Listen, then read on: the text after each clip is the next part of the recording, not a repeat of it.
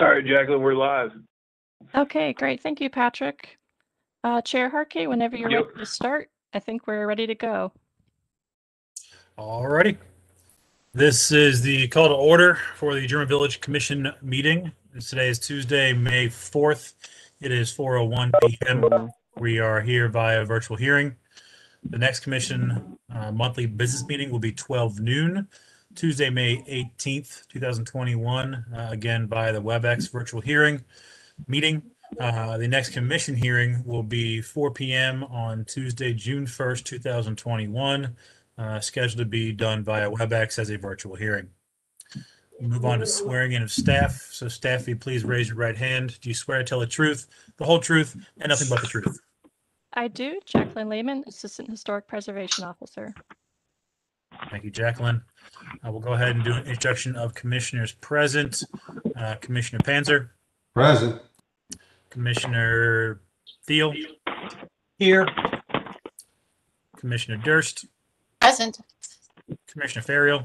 I'm here. Commissioner McCoy is not in attendance today. And don't believe Brent is here either. All right. And I'm Chair Harkey. We'll go ahead and move on to the minutes from Tuesday, April 6, 2021.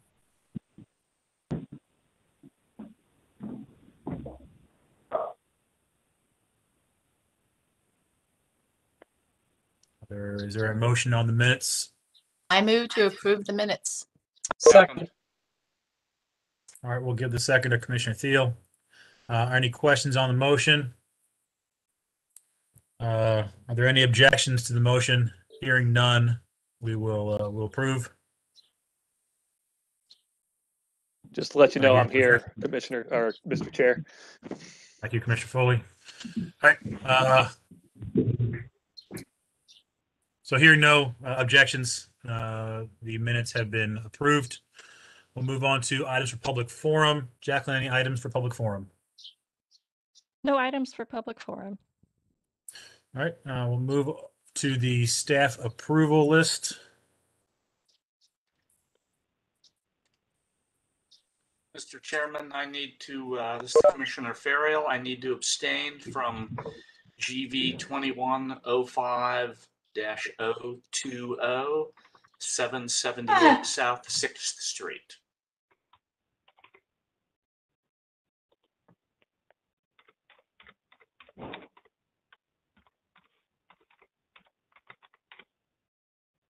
I'm going to recuse myself from GV-21-05-003 313 Jackson Street.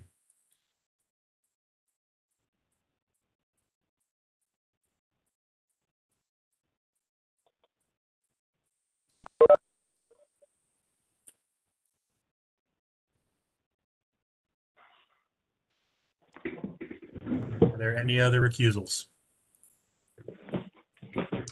I move that we ratify the staff approvals. Is there a second? Second. Any questions on the motion? If there are no objections, hearing no objections, motion passes. We'll move on to the application for certificates of appropriateness. Item 1 is GV-21-05-026 650 South 3rd Street. Looking for an applicant for 650 South 3rd Street. Mr. Chair, if I could, I need to recuse myself. This is a client. Thank you, Commissioner Foley. Hi, Eric Zartman, attorney for the applicant. All right. Would you please raise your right hand? Do you swear to tell the truth, the whole truth, and nothing but the truth? I do. All right, and please state your name for the record. My name is Eric Zartman from the law firm of Underhill and Hodge. Thank you very much. Jacqueline? Okay, this application is proposing a change of use from a restaurant to retail. The property is currently zoned R2F. The council variance is requested to permit a C1 commercial uses within the R2F district. The property most recently operated as a coffee shop and would now be used as retail for the sale of bath and body care products. No demolition, exterior remodeling, or additions are proposed. At the April 20th business meeting, the commission asked if any new parking variances will be required with the change of use, or if the prior parking variance will carry over. The applicant has confirmed no parking variance is necessary for their application, citing the relevant code section 3312.03C, and noting that in the future, if the property was changed back to a C1 restaurant, that would likely require a new parking variance, as the parking demand would be more than the currently proposed retail use. So staff does recommend approval of the application as submitted, and the basis for that recommendation is that the work is consistent with the standards for alteration. All right. Does the applicant have anything else to add? No, but I'm happy to answer any questions the commission might have. Thank you. All right, questions, comments from the commission?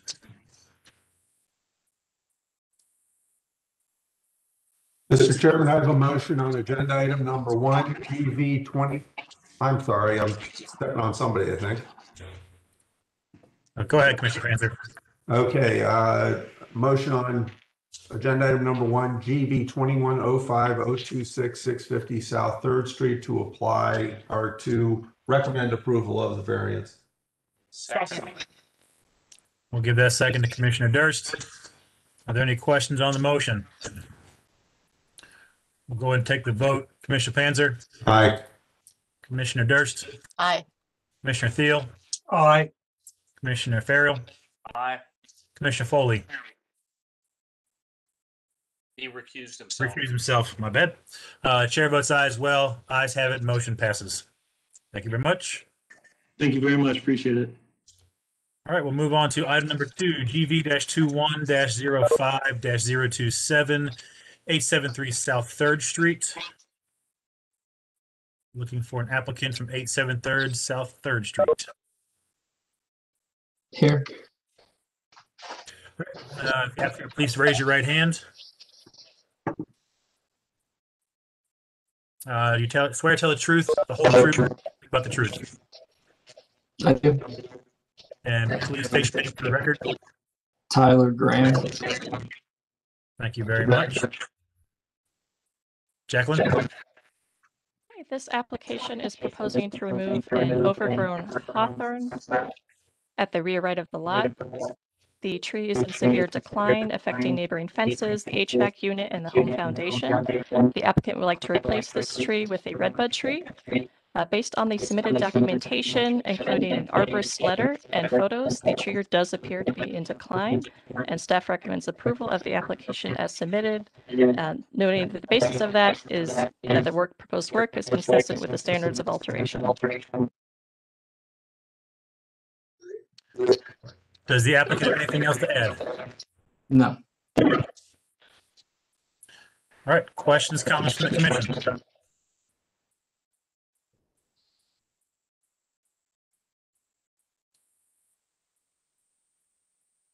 Mr. Chairman, I have a motion on agenda item number 2, application GV 21-05-027, 873 South 3rd Street, to approve the motion as, or approve the application as submitted. Second. Are there any questions on the motion? All right, we'll go ahead and take the vote. Commissioner Panzer, Aye. Commissioner Durst, Aye. Commissioner Thiel, Aye. Commissioner Farrell, Aye. Commissioner Foley. Aye. Chair votes aye as well. Ayes have it, motion passes. Thank you very much. Thank you. Moving on to item number 3, GV-21-05-028, Beck Place, Beck Street condominiums, a whole bunch of numbers there.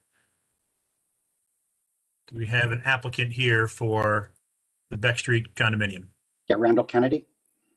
All right, Ms. Kennedy, if you please raise your right hand. You swear to tell the truth, the whole truth, nothing but the truth. Yes, I do. And please state your name for the record. It's Randall, Randal Kennedy, Kennedy. Thank you very much, Mr. Kennedy. Jacqueline? This application is proposing to retain the existing no outlet sign. The sign is 18 inches in width, 24 inches in length, with a metal stick into the soil at front yard area, and it has a total height of 48 inches. The sign reads private community, residents and guest only, no outlet. The applicant would like to retain the sign due to excessive random entry, trespassing, and attempts to burglarize cars and property, leaving items in the private driveway, driving in or parking in the designated spots, and having to call the tow company to remove strangers' cars, and over confusion that the private driveway is an alley. So at the April 20th GVC business meeting, the commission requested additional photos showing the driveway area and the painted lettering. The applicant has submitted those additional photos, and staff has also found photos of the driveway area from 2005, just showing parking lines. Google Earth imagery shows painted signage on the asphalt driveway to have been added sometime between 2017 and 2019. The current metal sign does appear to be small and professionally completed. Moving the location of the sign back a few feet would help to reduce the visual impact near the sidewalk. So staff does recommend approving the application with the condition that the sign is relocated slightly away from the sidewalk area to reduce that visual impact. And that is based on the standards for site improvements, specifically letter A. Thank you, Jacqueline. Mr. Kennedy, do you have anything else to add? No, I think she got it. Okay. My Any only question questions would be just if you could specifically tell us how far to move it back if you approve, that would be helpful. Any questions, comments from the commission? I've got two questions. First question is there one or are there two of these signs, one on either side of the driveway? There's only one standing sign, and then there's lettering on the driveway itself to the left, which should be in one of the pictures I sent last week. I sent a picture of looking straight from Cedar Alley. But there's only one standing sign. While I'm sympathetic to the issues at hand, I've got a real problem with that sign on the street. And as far as this application goes, this would represent the second sign on the same face of a building as would be the case with a business where we typically don't allow two facing signs in the same direction. Our preference would be to paint over the driveway sign because this is the only sign that cars can see. And we do have cars entering directly from Cedar because our driveway is straight into there. So our preference would be if you want one, we would really prefer to keep the standing sign and move it back.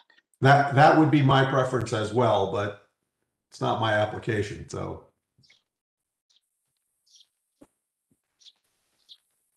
Was there a second question you had, Commissioner Panzer? No. The first one was whether there was one or two of these, and I just couldn't remember. I remember another situation where there were two of them, different property. Gotcha. The other thing was to state that really have two separate signs that were put up here that were installed without a COA, and my belief that there should only be one. The applicant, I think, to be perfectly frank, wisely chose the one that I agree would do the most good, and is also has the dual advantage of being the less unsightly of the two. Okay. Pictures of the other ones? Yeah, there should be one straight from Cedar Alley that I sent last week. I'm going to bring them up in a second. And for some reason, Box just would not accept the revised materials. So just give me one moment. Well, Jacqueline's pulling that up. Are there any other questions from the commission or comments? So is the purpose of the sign really to prevent burglaries? Do you have any realistic hope that it will do that? Well, I think the primary reason is we have a lot of cars entering. Once this picture comes up, you'll kind of see, we look like we're actually Cedar Alley.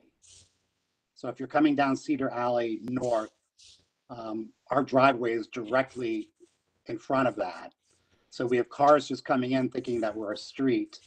We have cars coming in, parking in our spots. And then we also have people, I don't know if you're familiar with we have a building in the front and the back. When there's people in the back, those tenants get very concerned because there's just it's very private back there and there's no visibility. So number one, we're trying to keep the cars off, and number two, as many people as possible, especially for the people in the back, where there's just no visibility when people are back there. And when they come out of their apartments or get out of their cars, they view it as a safety issue. That I makes think more that- sense.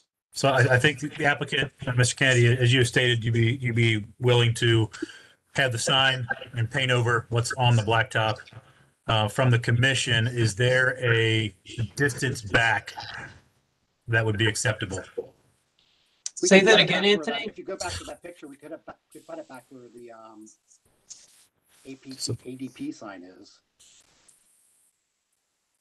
So Commissioner Thiel, at the beginning of the application, the applicant asked if we can identify how far back, give them a dimension, location. So the white lettering there, the private residence that's kind of worn off, that would all get painted over. The sign on the right would get pushed back. The question is it back to ADT sign? Does it need to go back further? What's that guidance for the applicant here? We do want people from this view to see it because this is straight. I was actually standing in Cedar Alley across the street. This is where most of the cars come in. I'd say 2 feet back would be fine. Yeah, I agree. That's exactly what I was thinking, that couple of feet, that's all. Okay, 2 feet? Okay, thank you. All right, so Mr. Kennedy, would you like to amend your application to, as you stated, to paint over the white lettering on the drive, take the existing sign on the right and push it back 2 feet? Certainly will. Okay. And we're go through this process next month for that? No. Okay. That's just amending the current application on the table, and the applicant or the certificate will be written as such. Okay, perfect. I appreciate it. All right, if there's no further questions, is there a motion? Sure. On agenda item number 3, I'd like to make a motion on agenda item number 3, GV 21-05-028, Beck Place, 239A, 239B, 241, 243, 245A, 245B, at East Beck Street, the Beck Place condominiums, to approve the application as amended to include moving the existing standing sign back approximately 2 feet from the Beck Street right of way, from the Beck Street sidewalk, I should say, and to use asphalt coating, appropriate asphalt coating to cover over the sign that is on the asphalt paving. Second. All right, we'll give that to Commissioner Thiel. Are there any questions on the motion? Go ahead and take the vote. Commissioner Panzer, Aye. Commissioner Durst, Aye. Commissioner Thiel, Aye. Commissioner Ferriel, Aye. Commissioner Foley. Aye. Chair votes aye as well. Ayes have it. Motion passes. Thank you very much. Thank you. Have a good day. All right, moving on to agenda item number 4, which would be GV-21-05-029, 693 City Park Avenue. Is there an application for 693 City Park Avenue? I'm here. All right, I heard your voice. I'm looking for your face. If you can speak up one more time. Okay. Todd with Renovations Unlimited. I see you now, Mr. Schmidt. Please raise your right hand. Do you swear to tell the truth, the whole truth, and nothing but the truth? I do. And please state your name for the record. Todd Schmidt with Renovations Unlimited. Thank you, Mr. Schmidt. All right, Jacqueline. This application is proposing to install an outdoor mini split condenser on a rear addition, which would be centered on a flat membrane roof. The applicant would like to run the condenser line along the trim in lieu of a slate roof breach. And the applicant would also like to replace 20 or so damaged slate tiles with used slate to match the existing slate roof. So at the April 20th business meeting, the commission noted that condensers are typically okay, but visual impact should be avoided.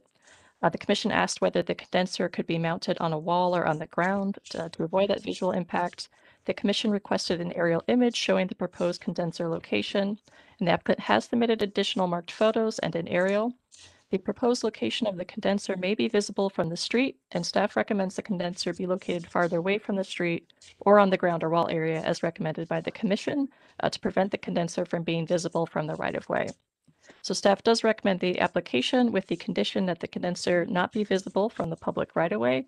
And that is based on the standards for alteration, specifically number 9.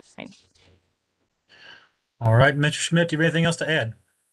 We did locate it 10 feet in from the edge of the roof, and then I had one of my employees actually stand where the unit was going to go, so you could see that it's not visible. The unit itself is only about 24 inches tall, and that did mark there on the flat roof where it was going as well.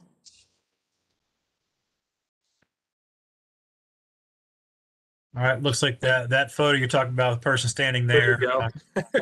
There you go. You can see his head there. Yep.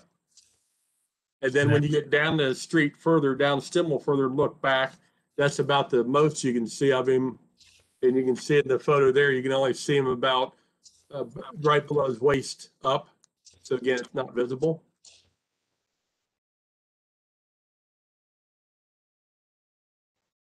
I think pages And then, 20, go ahead. 26 and 27. And then on the photos you're looking at there, the client also asked us to, in addition to replacing the broken or damaged slate, they also asked us to clean the slate roof.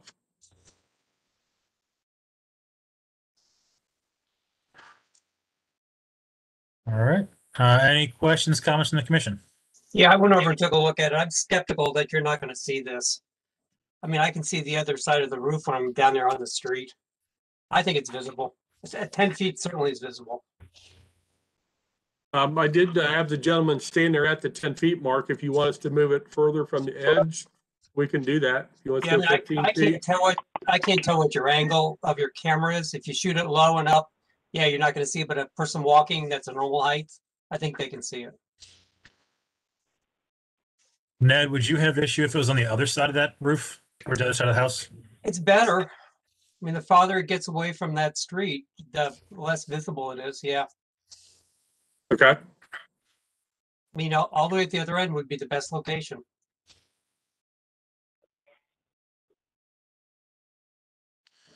Other commissioners, I just want to make sure that we have, let's say, majority thought on the current placement. And I agree with what Ned said. I agree with what Ned said. I wonder what ducting will need to be installed, although that'll be pretty low to the flat roof. This is not a ductless system. That's correct. It's just a line set, you know, a 2-inch diameter foam line set. Just a gas tucked under. Diameter, pretty small. Yeah. Correct. On the photo you're looking at right there where it says proposed location, where it's written, taking out the equation, the arrow, if we centered on that back slate roof and keep it on the vinyl roof, is that okay? Where we're showing the unit, that's the room they wanted to primarily use it. The further you get away, the less efficient. It would still work. Again, you're not going to see it if you put it halfway down the slate roof. If you go to the other end of the slate roof, the percentage loss, I mean, I would recommend you do the calculations on what that loss is, but it's probably going to be it's probably going to be less than 5% loss, even at that distance. I mean, and the reason I say this is, well, I don't want to testify.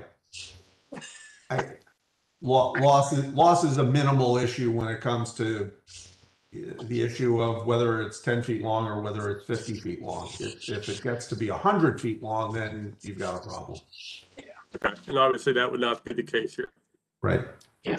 And you can always get a booster on it too. I think within 10 feet, I mean, you make the lines larger, but within 10 feet of the other end of that roof, I think is a more reasonable solution. More acceptable. Okay. I can do that within 10 feet of the other end. It's fine. Okay. All right. Any comments from the commission regarding the slate? I would ask the question, what's the, you mentioned applicant like to clean the slate. Is there a method to that? I must make sure that we understand what cleaning the slate entails. Okay. I would check with Roofing Wholesale to see what product they recommend to clean it. That would be washing with a hose. Be more of a mild chemical clean. Yeah, my only concern is if we're using any kind of pressure up there with the fragility of the slate these days, I just want to make sure we're not going aggressive and causing more damage accidentally. That's my concern. Absolutely, I agree 100%. Does HPO have any information on cleaning agents that are acceptable for, 100-year-old slate? I don't know of a specific one offhand, so it's something that it could be submitted to staff if we want to, make sure we double check what cleaning agent is. I think so. Yeah. I It makes agree. sense. I agree with that. Yeah, I would say I would be comfortable approving with that going to staff prior to the issuance of the certificate. And then Jacqueline, if you get any problems with what they submit, they can always come back. But I think we should be okay with your expertise. Good. Any other questions from the commission? Mr. Schmidt, would you like to amend your application to have the unit 10 feet from the opposite end of the roof as discussed? That's correct. That'd be 10 feet from the opposite end of the slate roof, correct? Correct. North side. Correct. Perfect. Thank you. All right. If there's no other questions, is there a motion? On item GV 2105029693 693 Civic Park Avenue, I move to approve as amended by the owner that the unit will be located 10 feet from the north edge of the flat roof and that the cleaning agent they're going to use on the slate roof is to be approved by staff. Second. Any questions on the motion? We'll take the vote. Commissioner Panzer? Aye. Commissioner Durst? Aye. Commissioner Thiel? Aye. Commissioner Ferriel? Aye. Commissioner Foley? Aye. Chair votes aye as well. Ayes have it. Motion passes. Thank you very much. Have a great evening. Thank you. You too. Mr. Chairman, I've got to absent myself for a few minutes. I've got something has to be taken care of. I'll be back very shortly. Okay. Thank you very much. All right. Item 5, GV-21-05-030, which is 633-645 South Grant and 626 Yeager Street. Do we have an applicant for? This is Daniel Mather. All right, Mr. Mather, I heard your voice. I'm looking for your face. The studio? That's correct. All right, if you please raise your right hand. Do you swear to tell the truth, the whole truth, and nothing but the truth? I do. And please state your name for the record. Daniel Mather. Thank you very much. Jacqueline? This application is proposing to replace 3 garage doors to match the other doors within the same condo complex at 644, 646, and 648 Yeager Street. And this is per the 2017 COA issued for those garage doors with the new Clopay Premium Series Elegant Lawn Panel Model 9203 garage doors. And that COA from 2017 specified that any new garage doors for this condo complex specifically use the Clopay Premium Series that was mentioned. So the previously approved garage doors for the other condos in the complex appear to have been approved based on the limited visibility and the modern construction of the buildings. The proposed garage doors would match the previously approved garage doors in the complex following those COA stipulations and would be added as well to non-historic buildings that do not appear to be visible from the public right-of-way. So staff does recommend approval with any clarifications to be submitted to staff prior to issuance of a certificate. And that is based on the standards for alteration, specifically number 9. All right. Does the applicant have anything else to add? I do not. All right. Any questions or comments from the commission?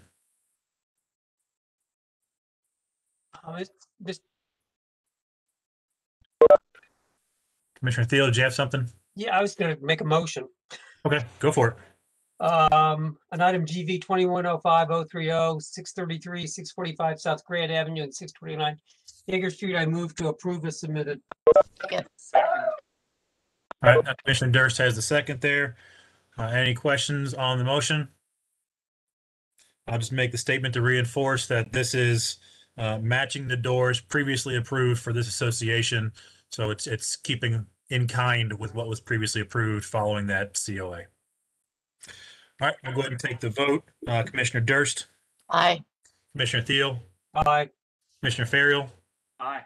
Commissioner Foley? Aye. Commissioner Panzer had recused himself from this application. Chair votes aye. Ayes have it, motion passes. Thank you very much. Thank you. All right, Commissioner Panzer, are you back? I'm back. All right, we will move on to item number 6, which is GV-21-04-026. This will have an alpha and a Bravo part. We'll deal with those alpha first, then go to Bravo second. The applicant for 576-580 Cedar Alley. Yes, I'm here.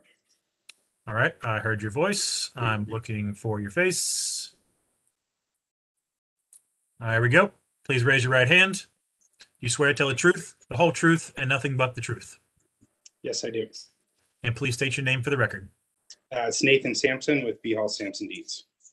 Thank you, Mr. Sampson. Jacqueline. Okay, so this is a continued application for exterior alterations as well as new construction. The exterior alterations involve the roof, siding, windows, doors, foundation, entry stoops of the existing home, and the new construction would involve an attached garage addition. So at the April business meeting, the commission requested clarification about the gate shown between the existing building and garage that does not appear in the elevation drawings, and requested a summary of what changes have been made to the application. The applicant notes that they will remove the gate from the proposed design, and if the owner would like to add the gate at a later time, this will be submitted for review at a later point. The changes to the application include to reduce the width of the garage facade along Burger Alley by 24 inches, to reduce the depth of the garage by 5 feet 3 inches, to pull back the roof over the side entry off Burger Alley to be recessed 5 feet from the facade to better visually separate the house from the garage.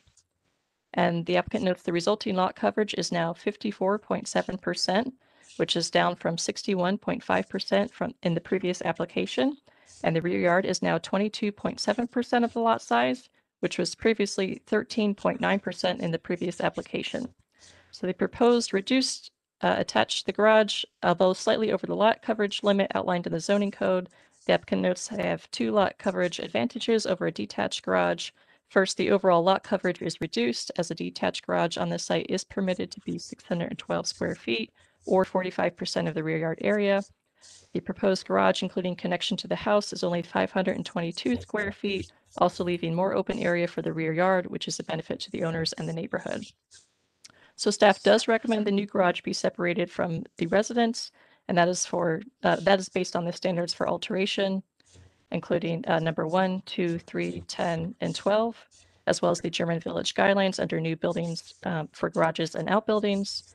And that's for the recommendations of 5, 8, 12, and 14, as well as the German Village guidelines for the title of connectors, specifically number 4. Okay. Does the applicant have anything else to add? I don't think so. Jacqueline summarized it well. I think our efforts in the revisions that we submitted were to try and just reduce the lot coverage that we had previously as much as we could and still allow 2 cars or a 2-car garage, and trying to, I guess, with that connection, increase the rear yard and try and get as close as we could to the zoning requirements for that for the lot, just because it's a smaller lot. Okay. Questions, comments from the commission? What is the size of the garage now? Just the garage itself, not the connector. The garage itself right now, it is about 19, or overall it's 20 feet, 10 inches deep from like front facade to back facade. Yep. And then it's along the north. What is it on the north side? on the north side, we're looking at just a hair over 20 feet. So let's say 20'4". And I'm scaling it off the drawing. And what's the width between? What's the width of the gap? The gap between is 3'6". And we also, I think Jacqueline noted, pulled back that the cover over the side entry so that the separation between the garage and the house was more removed by, I think, 5 more feet than previously, just to help help with that disconnect as much as we could.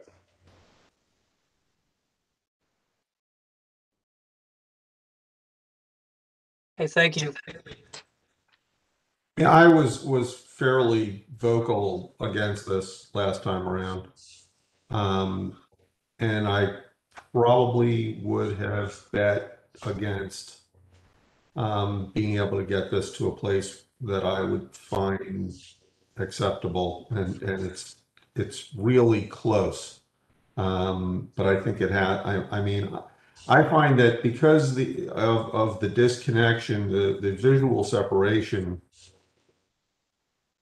I want to be careful about the right word. The visual distinction between the mass of the historic structure and the mass of the garage, both by removing it horizontally and by pushing back the overhang, and also by getting rid of the gate at that face. Between that, I think from a land use perspective, I think it's a better solution than disconnecting the garage would be, and I think that was called out. It was discussed here. It would just swallow more of a very limited piece of property. The exterior space has been maximized, I think, by a reasonable amount. And I also like, I mean, which is part of the same thing, that it has gotten narrower in terms of moving it away from the property line. So all of that put together, and it being under 55% lot coverage, as far as I'm concerned, it just squeaks it by my practicality test of what's best for the district.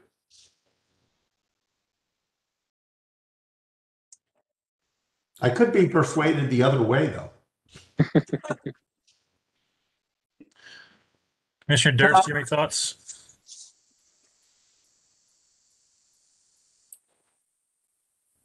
No, I feel like, yeah, he's shrunk it, pulled it back. I'm not sure how much smaller anything can get and still fit a car and get a door in there. And I don't think there's anything to be gained by making it a detached garage with 4 feet between it and the house. I think that that's exactly the way I feel about it, Ned. I think you're right. It's just not it doesn't get us anything better. No, it actually makes it worse. Mm-hmm. You got a god awful space between the house and the garage that is absolutely useless. I want to ask a question of the commission. So I know in other duplex properties that have come up in the recent past, when we look at stoops, we don't want to get rid of the stairs going up to the doors. I know we talked about this last meeting, and it's been turning over my mind of allowing the stoops to be removed on this property, but not on others. I'm just trying to understand the reasoning. I think I'm there. I just want to be talked into it by the other commissioners. Hey, Anthony, what I would say is it's 50-50. Some of them we've kept and some of them we haven't kept. This one down the street from me, Eric's old house, the stoop at the front door is gone. And it's just a door there, and that's fine. Is that right? I think, well, anyways, maybe not. But anyways, it's 50-50. Sometimes they go and sometimes they don't. I think we've kind of left that up to the owner. And if it's not too onerous by taking it off, we said, okay. And to me, I think in my head, I think it's the fact that it's what appears to be a more contemporary stoop. It's not a stone stoop. It's not something that would be traditionally original to the property. They were put on at some point in time, so it's. I'll put money on them. They were wood and they were straight out the front when the building was built. Yeah, I think it's a fact of if it's not a historical original stoop there, we're just kind of taking off something that was added after the fact. I think that's what gets me there. I think there's also the case where when there's a historic path that led to it, it was part of a formal entry process we didn't want to lose the nod back to that process. Yeah. And now what we're talking about is a door with a stoop in front. There's, we're not really losing that feeling of entry-ness. That was, I know, well, we've seen several cases of that on Beck Street over Stacy Maturka's house next to Frank Fetch Park is where we very specifically wanted to keep that that semblance or that reminiscence of the entryway. But here, there's nothing beyond the door that's really necessary to do that. Okay. I just want to make sure we verbalize and document why, so it doesn't become precedent for others. That's all. Yep. We've actually got a case of boxwood cut to look like stairs. To me, it seems like it makes a difference if the stairway is parallel to the entryway or perpendicular to it. Gotcha. I think the other comment I'll make, just again for the record, no curb cut here. It's coming off of an alley, so we're not losing any parking to allow this garage there. I'd say before we make a motion on that application, might just be good just to look at the variances, talk through those, and then we'll make a motion on each application individually. So GV 2104026 Bravo, looking at the recommendation, the variance recommendations. Just for clarity, which of these are a new condition? I believe the majority are existing conditions. Mr. Chairman, I just want to point something out here, and I hope I'm pointing it out correctly, but that is the lot coverage indicated on our agenda is 6153, which I think is the old number. Mm-hmm. I think that all of these may tie back to the old, probably tie back to the old numbers, not the new numbers. At least I hope they do, because if they don't, then we have a whole different problem. Yeah, no, you're correct. I think that the updated lot coverages in our revised application are not reflected in the text on the agenda. Yeah, if staff would open up the application itself, it outlines those. There's a list of requested variances in the application, and the updated numbers and areas are on that. And to clarify also, all of the variances requested are technical existing condition, non-conforming existing conditions, except for lot coverage and rear yard percentage, which we talked about previously.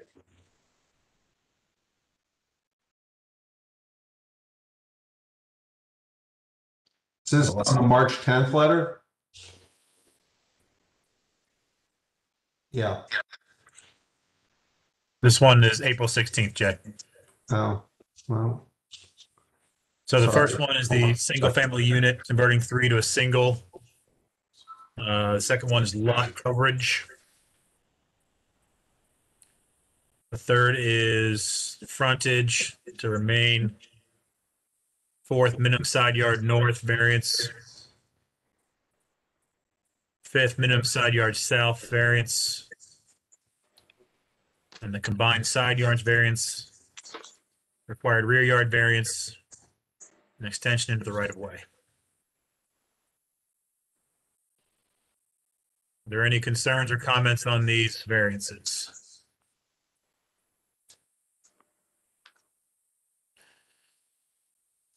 All right, if there are none, and there's no further questions from the commission, do we have a motion on these two applications? So Anthony, do we have to change something here? The fact that what we're looking at from HBO is different from what you just had up on the screen? So I think that we need to make the comment that on the Bravo application that all those numbers need to reflect what's in the application as opposed to what's on the agenda. Okay. And I think they need to get read into the motion so that it's really clear. Yeah, I agree. So does someone want to make a motion on the first application, the Alpha application, and then we'll do the Bravo application second. Mr. Chairman, on GB 2104026A 576 580 Cedar Alley, I move to approve as submitted. Second. All right. Any questions on the motion? Take the vote. Commissioner Panzer, Aye. Commissioner Durst, Aye. Commissioner Thiel, Aye. Commissioner Ferriel, Aye. Commissioner Foley. Aye. Chair votes aye as well. Ayes have it. Motion passes. And the bravo.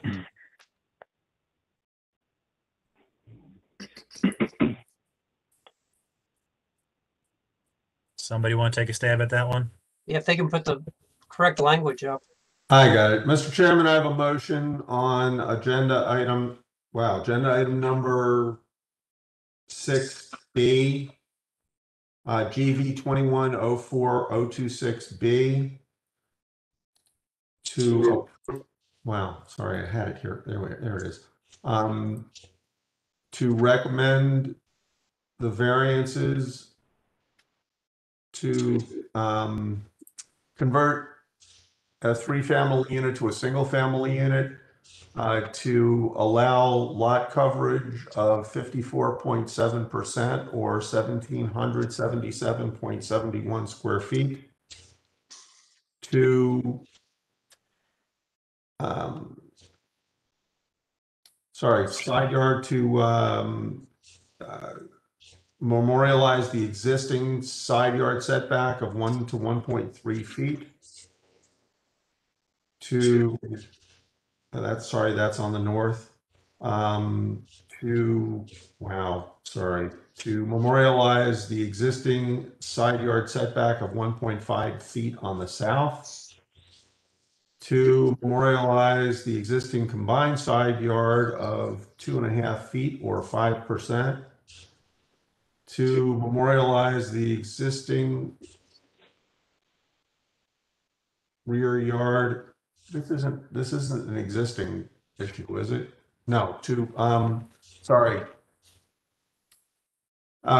recommend the variance for CC 333227 to reduce the required rear yard to 22.7%, and to memorialize the extension of 2 feet 4 inches into the right of way for the existing stoop. Second. Any questions on that motion?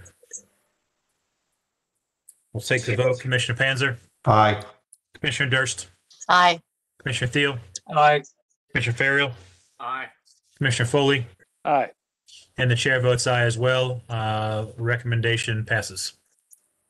All right. Thank you Thank very you much. very much. All right, moving on to item number 7, GV-21-05-031, 181 East Beck Street. We have an application for 181 East Beck Street. Sandy was on. Oh, I'm here. I'm here, but I don't know what to do. I hear your voice. Do you have your camera turned on? I have my camera turned on, and Jamie Wildbacher is actually here to represent my application. To see the video's not coming up. I'm not getting it. I am sorry. It's okay. How about Jamie? Jamie, could you say something so your video pops up for us? Jamie, you're on mute if you can hear us. It's not showing his camera is on, and we don't see his picture, of course. Looks like he's working from his cell phone.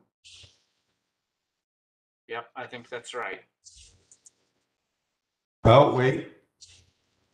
See his camera now. I just sent him an unmute request, Here I am. but I'm not. I think we got him. All right, Mr. Wildbuck, please raise your right hand. Do you swear to tell the truth, the whole truth, nothing but the truth? I do. All right, thank you very much. Jacqueline.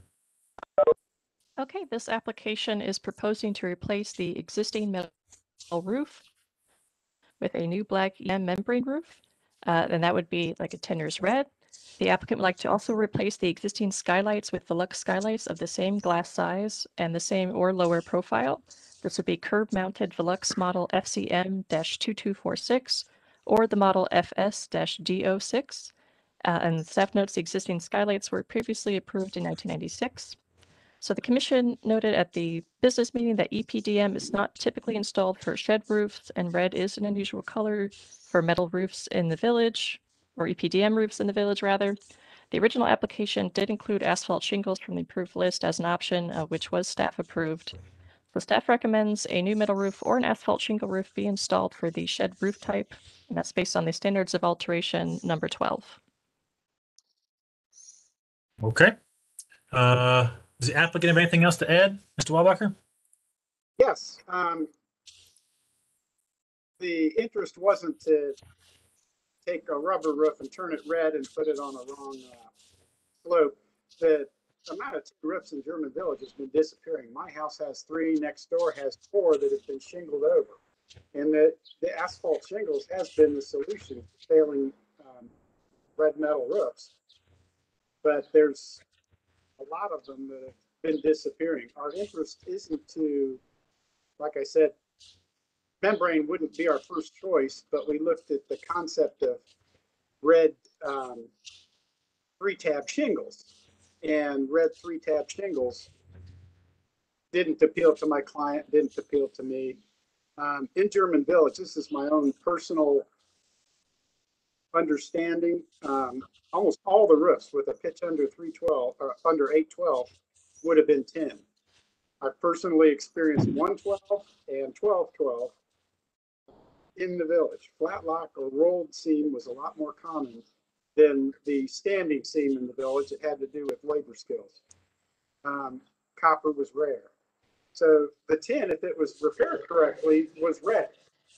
And shingles are a come lately leak solution that has been erasing the red. Shingles and tar, and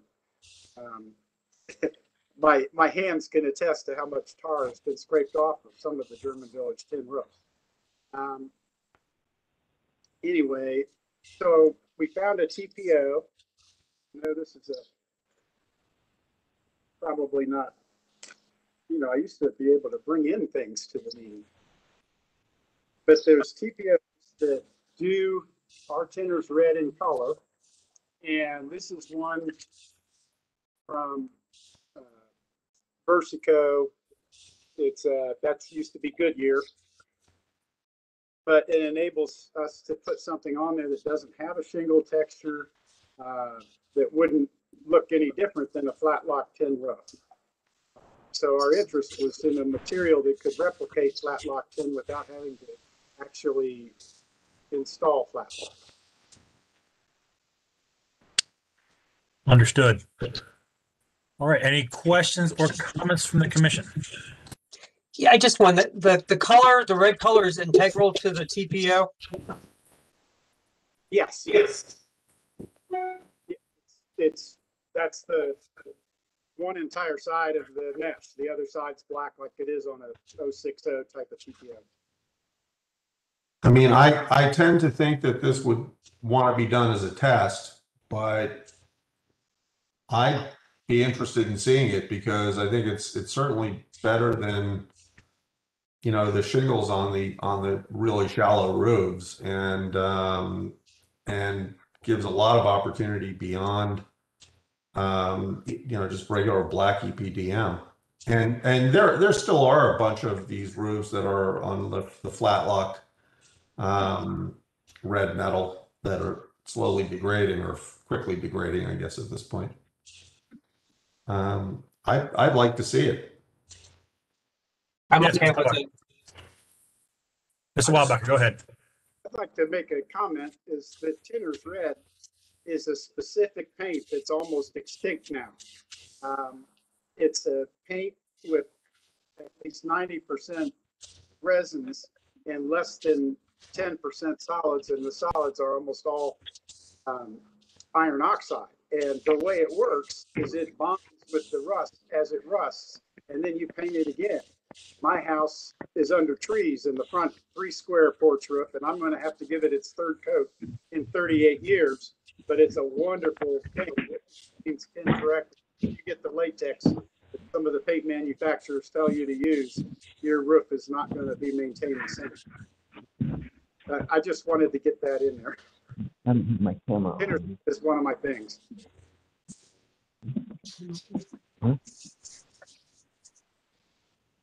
Any other questions, comments from the commission? I just agree with Jay. I think it's a good test. I think it'd be cool to see how it turns out. I think it's a creative solution and it's thoughtful.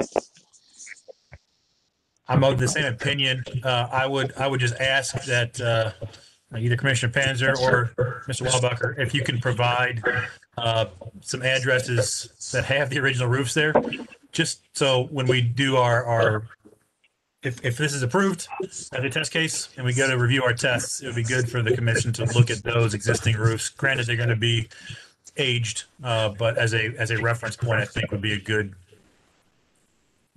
exercise. Yeah, how many? I'm not. There's a lot of them out there. I think I would say, in your professional opinion, if you could just provide a handful of the best conditions, best cases that you would recommend. Yes, I can. If there's no other questions or comments, is there a motion? Mr. Chairman, I have a motion on agenda item number 7, GV 21050311, 181 East Beck Street, to approve as submitted as a test case. Second. And Jacqueline, if you can just reiterate the typical conditions in the approval that typically we want to see it when it's been notified, when it's been installed, and then we want to look at it in the typical time frame after that. Okay, can do. All right. Any questions on the motion? We'll take the vote. Commissioner Panzer. Aye. Commissioner Durst. Aye. Commissioner Thiel. Aye. Commissioner Ferriel. Aye. Commissioner Foley. Aye. Chair votes aye as well. Ayes have it. Motion passes. And Mr. Wallbacher, thank you again for providing some good insight and giving us a potential option that could be added to the repertoire here in the village. Thank you. All right. Moving on. We're on to item number 8, GV-21-05-032, 610 South Pearl Street. Hi, this is Stephanie Schmiel. I'm the applicant. I'm here. Hi, Ms. Schmiel. If you please raise your right hand. Do you swear to tell the truth, the whole truth, and nothing but the truth? I do. And please state your name for the record. Stephanie Schmiel. Thank you It's very spelled much. Chmiel. Thank you very much. Jacqueline. This application is proposing to replace existing electric light fixture on the side of the house to a gas light with a black finish. The work will be done by Man Plumbing, and the installation is to be through either mortar or a possible hole from the existing lamp. The new gas lantern fixture is to be similar in style to the fixture at 804 City Park Avenue. At the April business meeting, the commission noted that the proposed fixtures looked very contemporary and requested a Google Earth Street View and a check of the approval of the property mentioned with the similar fixtures. The applicant has submitted additional photos of examples of the similar contemporary fixtures found in German Village, including at 710 South Pearl Street, 1019 City Park, 636 Mohawk, and 566 Beck Streets. So staff recommends approval of any clarifications to be submitted to HPO staff, and that is based on the standards for alteration, specifically number 3, number 9, and number 12. Thank you, Jacqueline. Does the applicant have anything else to add? Sure. There had been a question about, I think, the waste of energy with it. I will note that the model we're looking at has an electric switch, an ignition switch, so it would not be on all the time like some of the other ones in German Village. It can go on and off, like a regular exterior lamp. I think my picture here didn't do a great job of kind of depicting where this is and where it falls compared to the street. The street view one, I think, gave a better picture. It's probably 10 feet from the street, and 5-6 feet off from the where the sidewalk ends. We are in a, I would say, more commercial area of German Village. There's a, as you can see, kind of a cedar or a cement block law firm next door to us, and the Huntington Bank and Sherwin-Williams are across the street. I did afterward look up the design guidelines, published design guidelines, and it does counsel to go for simple contemporary fixtures. And I would say that this is a pretty simple contemporary fixture. It's mostly glass. You'd see the brick. I think that there, as the pictures show, I just took a walk through German Village and snapped some pictures while I was doing that at other contemporary fixtures. And it's similar to others that I would describe as glass black boxes. All right. Thank you very much. Questions, comments from the commission? Yeah, I would just argue that the ones that are given as examples analogous to this, the glass is in a frame, whether it's a bronze frame or a copper frame or a black frame. This is frameless glass. This is butt glass with rods holding it down. I think it's too contemporary, and especially on a cottage that is so sweet over in Pearl Alley, whether it's commercial or not. The detailing in that cottage is still intact. It's got arched window tops and the whole bit. I think it's just too contemporary.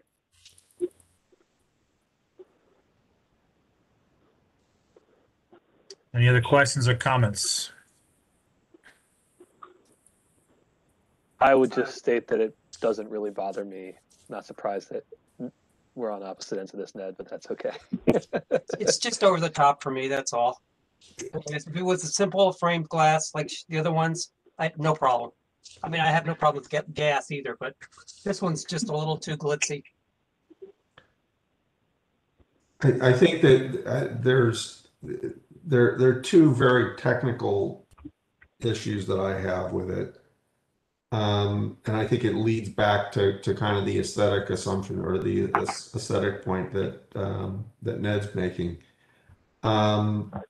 The bright brass, well, actually, the two pieces are this. One is the top of the fixture is quite heavy, and it visually increases the separation of the top and the bottom of this thing. And I mean, I know how screwy this sounds, but if the rods were black, I would feel better about it. It's that floating piece at the top that I'm having the greater trouble dealing with, and especially given the height of that piece, being basically twice or more the height of the bottom piece of the fixture.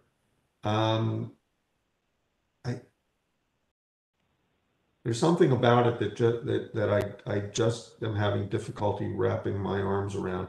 The simpler ones and the less, I find this very decorative, and it's strange that I feel that way about it. But I between the separation of the two black pieces, top and bottom, and the brass rods, it just seems really decorative to me. And I think, Ned, to your point, the contemporary ones that we've tended to approve have really been very, very simple. Like I said, this is too glitzy for me, which goes to what you're saying, Jay. Commissioner Durst, any thoughts as the resident preservationist? When I first saw the fixture, I guess it looked more like an interior fixture, and maybe because it is frameless and just doesn't look like it would stand up to the outside. So from what I'm gathering, and correct me if I'm wrong, but it sounds like the concept of a gas fixture is not causing heartburn. The concept of a more, for lack of better terms, modern, simple fixture doesn't cause heartburn. It seems to be this specific fixture with the brass whatnot on it seems to be what's driving the heartburn.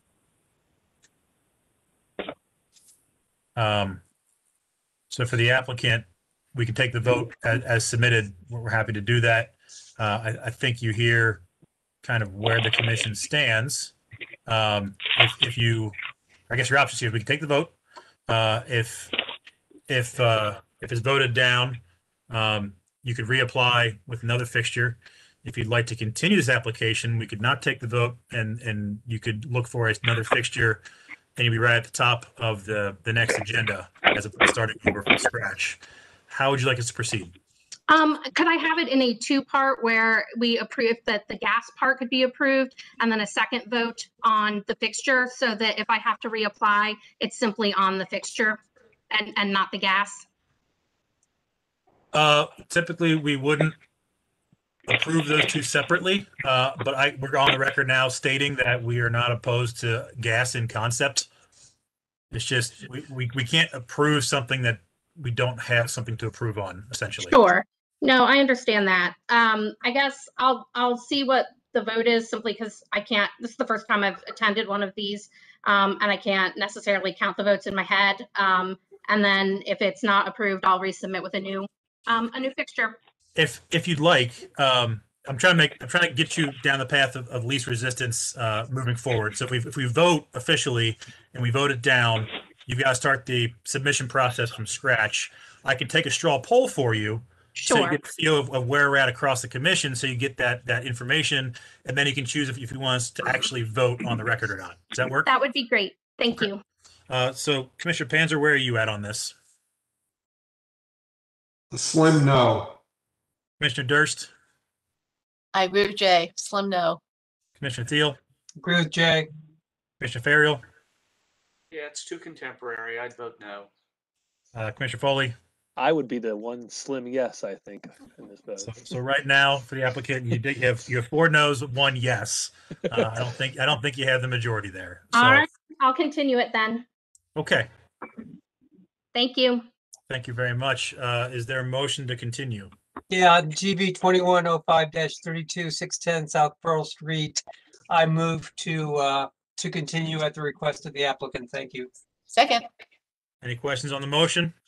I've got a statement with it, and as opposed to a question, maybe.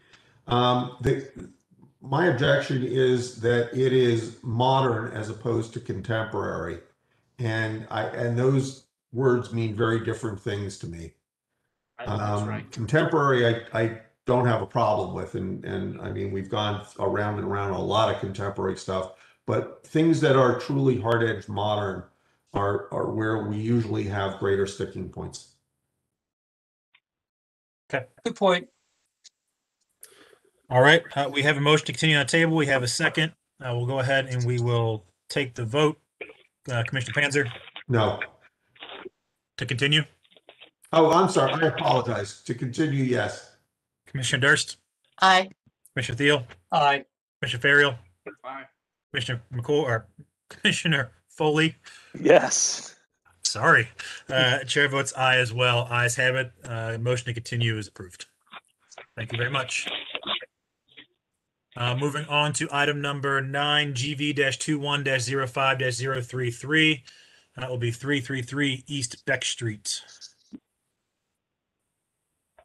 We have Mr. Moran here. Yes, I'm here. All right. Voice. Looking, there's your picture. Please raise your right hand. Do you swear to tell the truth, the whole truth, and nothing but the truth? I do. And please state your name for the record. Michael Moran. Thank you, sir. Jacqueline? This application is proposing to retain new light fixtures on the west elevation of their home. The prior lights were broken and not repairable. No changes were made to the existing wire outlet or wiring. The applicant notes that they spoke with a city code enforcement official that relayed no permit was required when reusing the existing outlets. The new fixtures were chosen based on others present in the German Village, with the example photos included. So at the April business meeting, the commission requested a copy of the prior patio approval also associated with this property.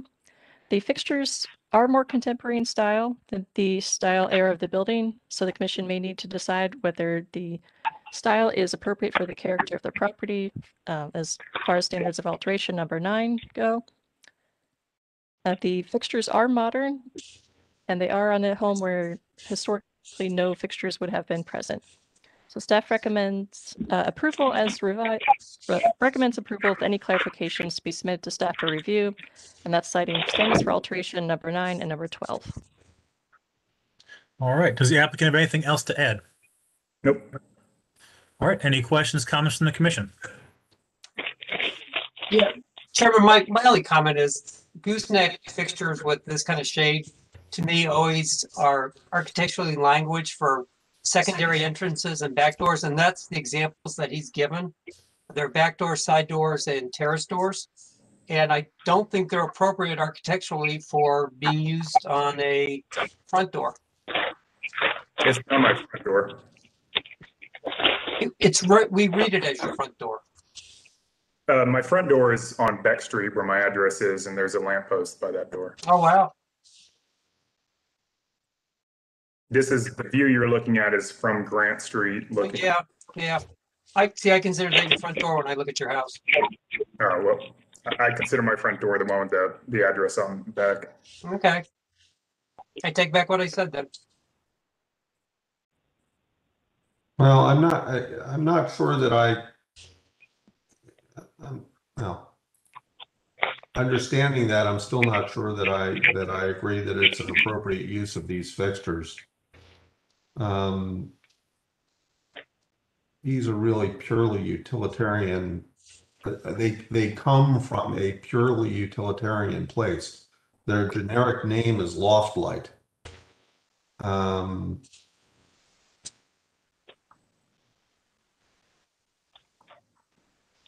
And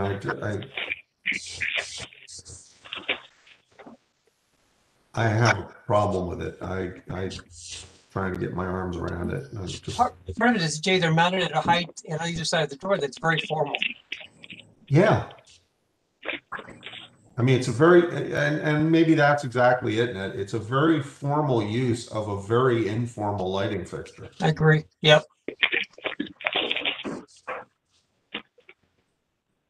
Commissioner Durst? I have to agree, because I think when I've seen these fixtures before, to me, they always seem like they should be above something, just illuminating something underneath them. My desire is to have the light angled down and not out towards my neighbor's windows across the street. I think you could find other fixtures that would maybe be more appropriate, that would do the same lighting pattern.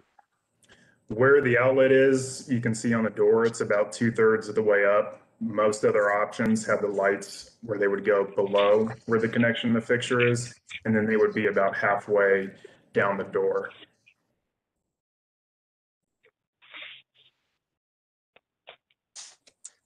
This is one of the few options where the light's still above the connection points. And previously, there were two carriage lights there. That or a lantern style, or I'm not sure. Yeah, coach lights. Coach lights, yeah. And they look like they had a mount at the bottom. The mount's in the same location, correct? Yeah, in the wall. But I'm saying the old fixtures went above the mounting location. I think you're getting exactly at what kind of the challenge is with this. Those are down throw fixtures that are mounted like at eye height, right? And they just feel weird when these are more decorative fixtures that are there currently, right? It's the location that's tricky for me, and I don't know with the distance between the top of the door to the soffit that there is a good location for this type of fixture in this application that wouldn't feel weird.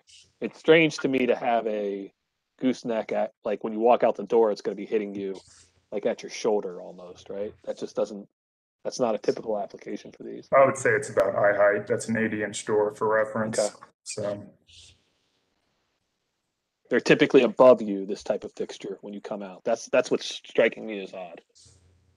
well, when you're on ground level though, because that's the base of the door is, I don't know, 18 I understand. inches. I know. I understand. I understand. Functionally, when you're in the patio space, they'd be better. Yeah. And ideally, it would be one fixture over the top, centered over the top of the door. It's not wired for that. The existing stained glass transom over the transom adds to the formality of the appearance of the door otherwise. that contributes to making these goosenecks lights seem inappropriate. It's a beautiful door. Yeah. Beautiful front door. Not a typical side door. Oh, true. Well, pictures are deceiving. That door is wooden and it's been rotten and it's getting replaced. With a knocker on it as if it was the front door. There's a knocker on the front door too. There are two front doors. All right. So, Mr. Moran, would you like a straw poll of the commission, or would you like to take a vote straight up? How would you like us to proceed with this? I guess I'll take the straw poll. All right. Commissioner Panzer, I think no. Commissioner Durst, No. Commissioner Thiel, No. Commissioner Ferriel, No. Commissioner Foley. I'm going to know with this location for this fixture. I'm not opposed to the fixture itself, but I'm going to know with where it's located. Yeah. Mr. Moran, looks like it's pretty much across the board. We could take the official vote and make it official, or we can continue it if you want to look for another fixture. Want to make sure we proceed with how you'd like us to. So my options are to what? Get a different style fixture? So if you'd like to continue the application, you can search for another style fixture, and we can take a look at that. That would keep your application open, so you'd be up at the top of the agenda as a continued item for next month. If we vote it straight up and it's denied, it would be a brand new application with whatever fixture you look for next, or you can go through other methods, hardship, rehearing. You could go through the appeals process.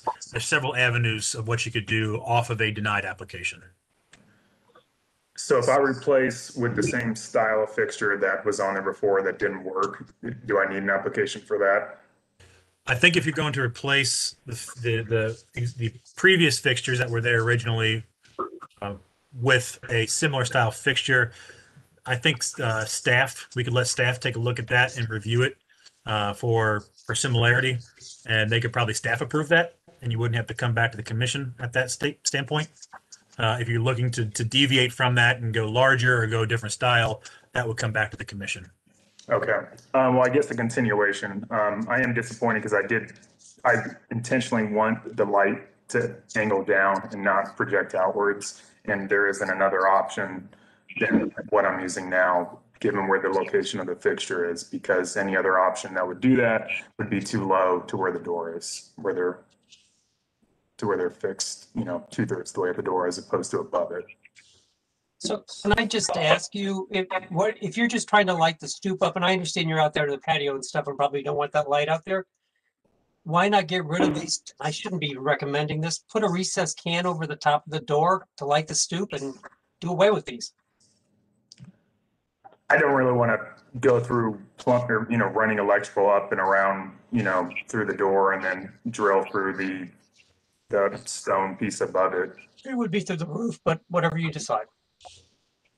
You would have the light come out through the roof?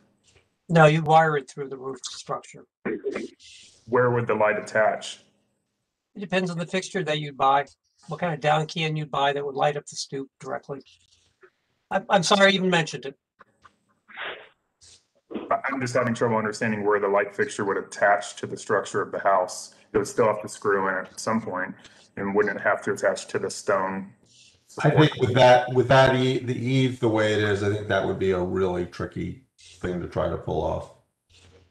Yeah, there's a good amount of soffit overhang between that. That's where you'd mount it, but never mind. So you would like us to continue the application for you, Mr. Moran? Yeah, go and continue it, and then if I can find something that'll work that is of similar style to what was there that didn't work before, I'll ask for a staff review, and then if that gets approved, I'll have them remove the application. Okay. All right, is there a motion?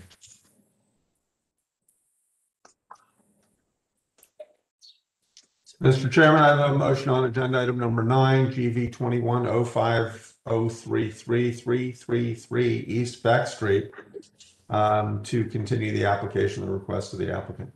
Second. Any questions on the motion? We'll None, take and the vote. Mr. Yes. Chairman, I suspect we can do this without objection. All righty. Without objection, and hearing none, the motion passes. Thank you very much, Ms. Moran. We'll move on to item number 10, GV-21-05-034, 792 South 3rd Street.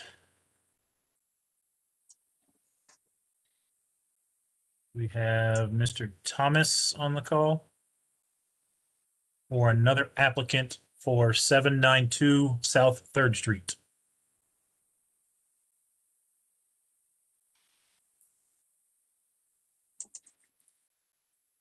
All right, we'll go ahead and put this one back in the stack. And we'll move right ahead to item number 11, GV-21-05-035, 333 East Beck Street. Let the record show that Ms. Moran is still on the record. Jacqueline? Okay, this application is proposing to install a freestanding pergola at the exterior patio. The pergola would be 9 foot high, 12 feet wide, and 10 feet deep. The material of the pergola would be cedar with 4x4 posts and 2x2 rails for the top of the pergola. The rails would be spaced 10 inches apart, and the Target Grid pergola hardware would be used to connect the 4x4 post. So at the April business meeting, the commission requested additional information on the proposed pergola hardware, and the applicant has submitted some additional photos, got them up there. Staff recommends approval of any clarifications to be submitted to staff for review and approval prior to issuance of a certificate. And this is based on the standards for site improvements, letter A. All right, Mr. Moran, anything else to add on this application? The only thing with those pictures, some of them had like that canvas shade. I'm not using that. That's just what was on the box or installation stuff. So ignore those. This is just the hardware to connect the 4x4 posts. Okay. Questions, comments from the commission? So the posts are 4x4s. What are horizontals? The runners on the top will be 2x2s. 2 inches by 2 inches. Correct. And they're going to span how many feet? It'll be the length of the pergola, and then they'll be spaced like 10 inches apart. I can't remember what they said. And you're using, just checking, 2x2 rails, 10 foot long. With a 1 foot overhang on each end to make them 12 feet long. Yeah, Correct. they're cedar. Do you have a concern? No intermediate supports or anything. If I need to do a support across the center portion, so connect another 4x4, I can do that, but it's not structurally holding anything, and they'll be held in with 2 or 3 inch decking screws. So.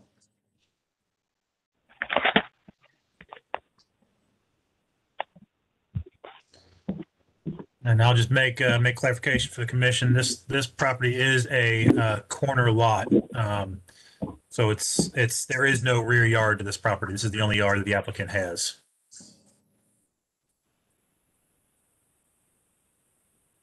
And previously, we asked for the approval for the work there. They had removed a brick wall around that patio space. That was what was there originally years back. Yeah, there was a brick wall around that, and I met with the commission, and it was either May or June of 2017, and they mailed me the approval in like June of 2017 before construction started. So that's been there since 2017. Yeah. I got a couple of problems. One is I don't have a problem with the idea of a pergola being here. I mean, if this weren't a corner lot, I would have, but I think this is your backyard. I mean, this is your living space. I totally get that. So, I mean, I have no problem with it. I'm concerned with the connectors that you're using, just because they're black metal and you've got 4x4 cedar posts that are, I'm assuming you're not going to paint them black. it's going to be an odd looking detail because those connections are not the connection devices are not slender and fine boned, as they would say. The other thing is that with a 9-foot span, even the 4x4s at 9 feet are a little questionable, and the 2x2s, while they're not holding anything up structurally, I'm kind of just saying, in a matter of a couple of years, they're going to look like spaghetti. 2x2s just don't hold their straightness to weather and to icing conditions over time. I can add a 4x4 across the center and connect the 2x2s from the center and the outside post. Yeah, I mean, I'd love to hear from somebody who has more experience building pergolas, but I've used a lot of 2x2s outside that have had problems with them. It'll all be, I mean, that's the reason why I'm using cedar, and then it'll all be coated in, deck sealer, so it's waterproof, weatherproof.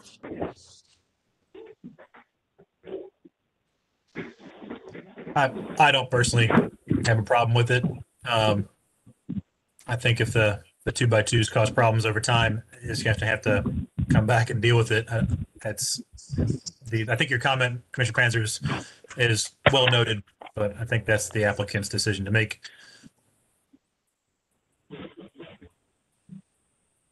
I throw this out also. I assume you've sourced the 12-foot 2x2s. I have to buy 12-foot 2x4s, and the lumber mill rips them for me to 2x2. Otherwise, I can get the 6-foot or I can get the smaller, the 6-foots, and have them connect to the 4x4 post in the middle if that's the route I go. I'm trying to keep it as simple as possible. Got it. Okay. Any other questions or comments? And the 2x2 is used as a railing, so it's called a 2x2 rail. So. All right. If there's nothing else, is there a motion? I move on application number 11, GV-21-05-035 333 East Beck Street to approve the application as submitted. Second. Are there any questions on the motion? We'll take the vote. Commissioner Panzer. Aye. Commissioner Durst. Aye. Commissioner Thiel. Aye. Commissioner Ferriel. Aye. Commissioner Foley. Aye. Chair votes aye as well. Ayes have it. Motion passes. Thank you, Mr. Moran. Thank you. All right. Item 12 has been tabled. Is that correct, Jacqueline? Yes, that's correct. To the June meeting. Okay. Then we will move on to item number 13, GV-21-05-037 259-265 East Livingston Avenue. Do we have an applicant for 259-265 East Livingston? If you can hear me, Christian Brody's present. I hear you. See you. Please raise your right hand. You can move it just a little closer to your head so I can see it. There we go. Do you swear to tell the truth, the whole truth, and nothing but the truth? I do. And please state your name for the record. Christian Berardi. Thank you, sir. Jacqueline? Okay, this application is proposing to retain the relocation of a new door, landing, and ramp, which has been moved north of the previously approved door location closer to East Livingston Avenue. The location was moved to meet residential code requirements for Type B dwelling units and to accommodate building code and National Electric Code for accessible approaches and clearances required at electric service panels, equipment, and facilities on the adjacent building exterior. The reference section is NEC 110.26, which requires a 30-inch approach width and a 36-inch deep clearance centered on the electrical equipment. So at the April business meeting, the commission asked for more information about what kind of equipment was needed for the clearances and if the equipment placement drove the move of the door location. The applicant has noted the equipment is existing electrical equipment. And in order to comply with the National Electric Code, Section 110.26, the dwelling unit entrance was required to be relocated, and that compliance with this code was driving the relocation. So additional information may be needed to determine whether options other than cutting into the historic material visible from the public right-of-way was unavoidable. Staff does recommend avoiding cutting to historic material, at a minimum doing so at a location with the least visual impact. So at this time, with the information we have, we do recommend either retaining the original location or moving it to another location if possible. And that is based on the standards for alteration number 2, 5, and 10. All right. Mr. Brody, do you have anything else to add? I do not. Questions, comments from the commission?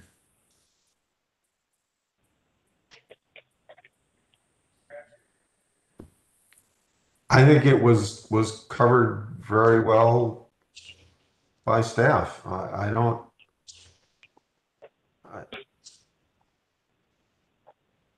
mean, there's an existing condition that you have to work around, and it either needed to be designed around, or if it couldn't be designed around, somebody needed to come back to us and explain why and how and what the solution was, not just to move forward and make this kind of a change that it is unlikely that we would have approved.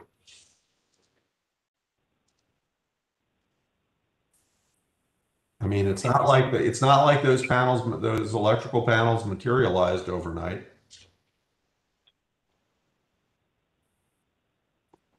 And just for clarity's sake, because I didn't understand what we were talking about until I just saw the picture of it. On sheet 13, if staff can go to item 13 or page 13 of the application. Correct me if I'm wrong, it's the panel on the adjacent building, not anything inside the current building, correct? Mr. Brody? Yep, that's correct. Okay. I just want to make sure that was clear. All right. So, Mr. Brody, I don't think there's going to be much deviation from Mr. Panzer's statement on the commission. Understood.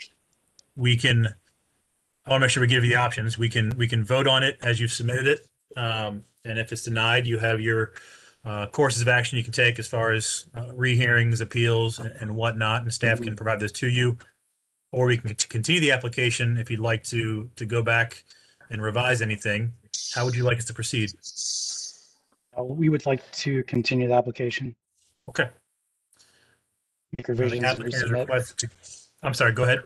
I'm sorry, just to make revisions and resubmit. Okay. So the applicant has requested to continue the application. Is there a motion? I move on application number 13, GB-21-05-037, 259 to 265 East Livingston Avenue, to continue the application at the request of the applicant. Second. Are there any questions on the motion? All right. If there are no objections, hearing no objections, motion passes. Thank you, Mr. Berardi. I just want to note for the record that Mr. Berardi knew me when I had hair many, many years ago. That was a while ago. It's good to see you, Brent. Good to see you, Chris. Just gets better, right, Brett? Yeah, that's right. All right, take care. I would like to see a picture of that. It was long and curly. I need a picture too. Did we get a second on that, or I just missed it? Yeah, I seconded it. Okay, thank you. All right, we'll move on to item number 14, GV-21-05-038, 204 Jackson Street. Do we have one of the Barneses on the call? Hi. All right. Ms. Barnes, I see your face there. Please raise your right hand. Do you swear to tell the truth, the whole truth, and nothing but the truth? I do. And please state your name for the record. Jenny Carotis Barnes. Thank you very much. Jacqueline? This application is proposing to modify the existing east roof dormer and a 1.5-story, 100 square foot second floor addition above the existing 1-floor addition with a west-facing dormer and skylight. The new wall cladding would be horizontal wood siding with wood trim, and new roofing would be dimensional shingles. New windows to be double hung, and removal of the existing wood picket fence are also part of the proposed application. So at the April business meeting, the commission asked if the existing roof material was asphalt shingles or slate, and whether the proposed replacement shingles will be from the approved shingles list. The applicant has confirmed the existing shingles are asbestos shingles and that the proposed shingles will be GAF slate line and English gray slate from the approved list. So staff does note that the dormer as proposed does appear to be large in proportion to the scale and house of the roof. So staff generally recommends approval with any clarifications to be submitted to staff with the condition that the dormer is in scale with the building and roof size. And this is based on the standards for alteration number 12, as well as the German Village Guidelines, dormers and skylights number 1, 2, 3, 4, and 5. Thank you, Jacqueline. Does the applicant have anything else to add? John? Well, it looks like John's on the call, but he's not speaking. Is there anything else? So is there anything else I need to add that I need to say about this? Is that a question to us or a question to Mr. Barnes? That's a question to you guys. We'll ask our questions. I just want to make sure that you have nothing specific to add prior to the commission's talking. All right. No. Okay. Questions, Sorry. comments from the commission?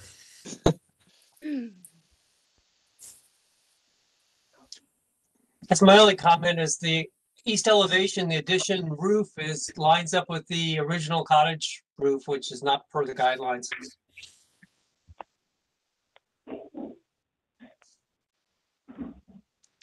Okay. Say that again, Ned?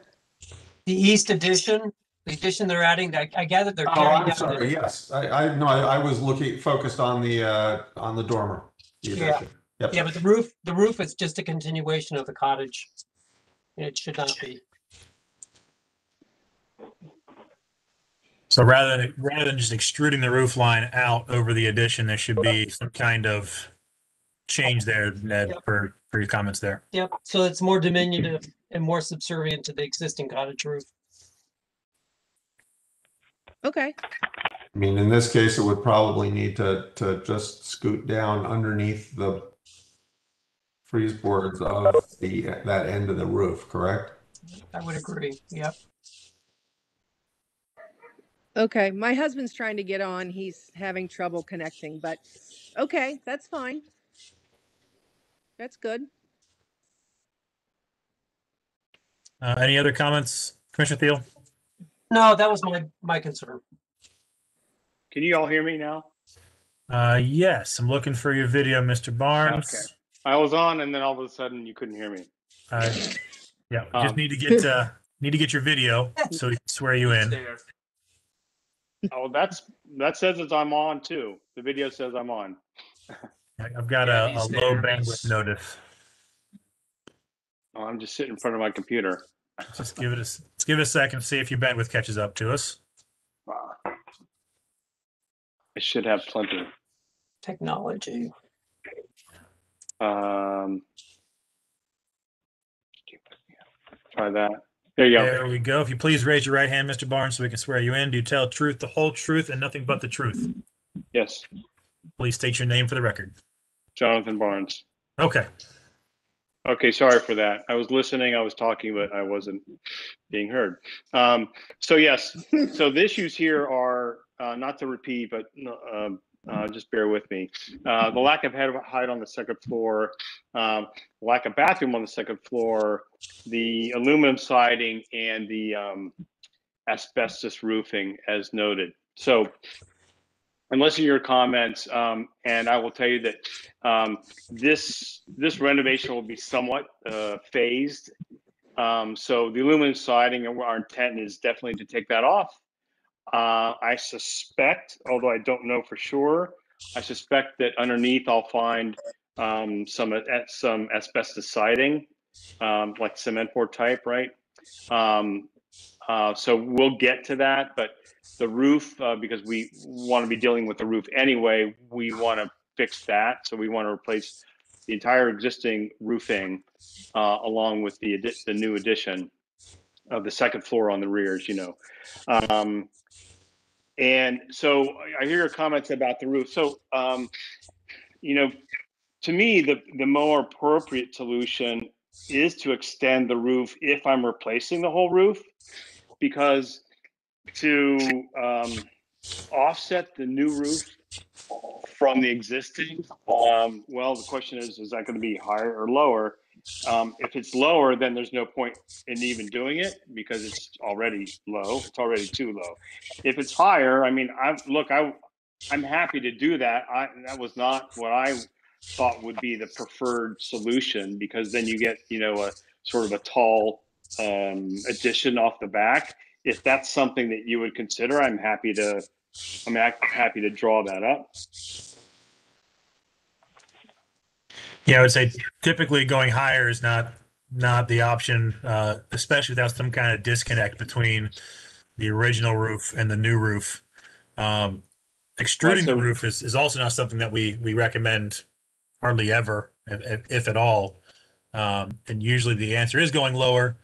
Obviously, there's considerations that need to be taken into account, but I think that's kind of where we're at. Yeah, I mean, look, the only way that this can work, even with extending the roof, is that in that addition, that ceiling is lower on the first floor than in the existing house. So I'm actually stepping down to get into that second floor addition, which gives me just enough head height, keeping the existing roof line to make that usable. Stepping it down, then there would be no point in any addition. If you want to look at something where we step up just slightly, I don't really, I mean, I could use any, you know, every additional inch I can get on that second floor of the addition. So it wouldn't have to offset much. It could offset just enough to get the sort of the rake board in and enough of an offset that it makes sense, structurally, visually, etc. But stepping down just wouldn't work. Yeah. My intent was with continuing the roof line was that since I've got a new roof on and I will have new siding, you know, there's really no kind of visible seam between them, or there wouldn't be. But I'm happy to hear your comments.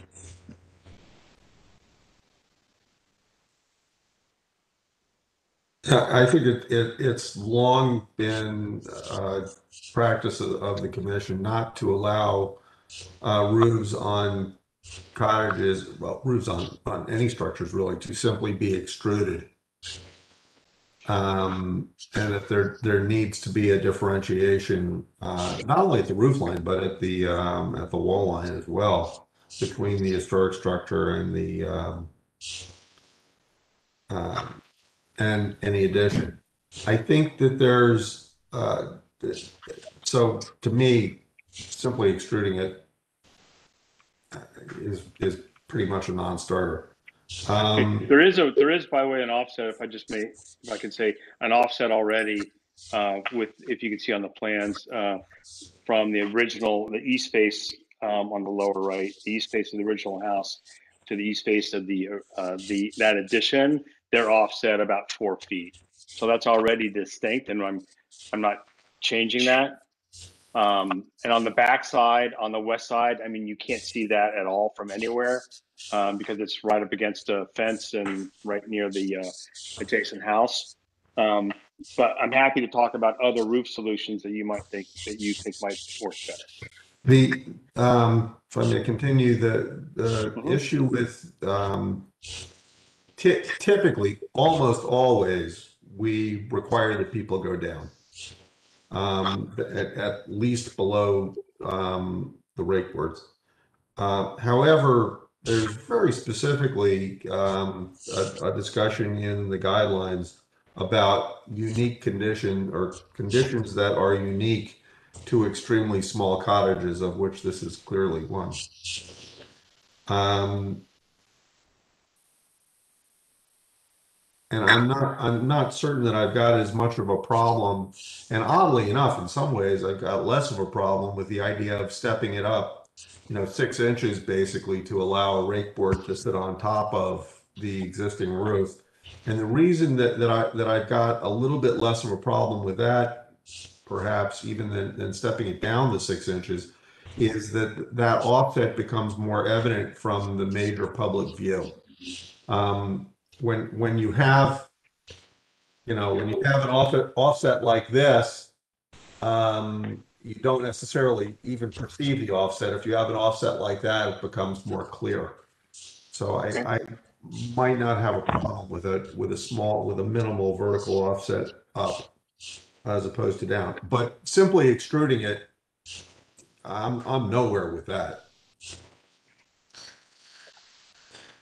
Now, Commissioner Panzer, with this second floor addition to the rear footprint, it's not going to be, as currently shown, the roof stops short on the west elevation. So if we pop up, do we want to have that roof extend down to kind of to follow the original roof, or is having it stop short on that side? Can I just say, just so we get our terms correct, the north and south elevation are reversed. So you're talking about the east side, actually, but I understand. Well, now I just got really confused. Sorry. The front door is on which elevation? Is on the, it says north, it should say south. North is south here and south is north. So that top left elevation, correct. That's the front facing Jackson.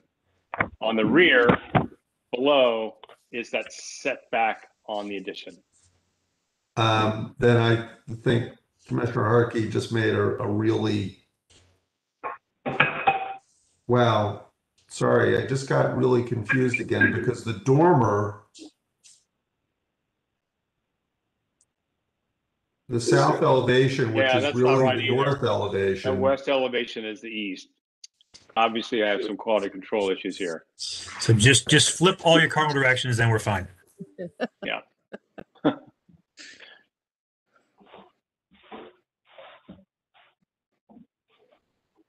So, yeah, but right.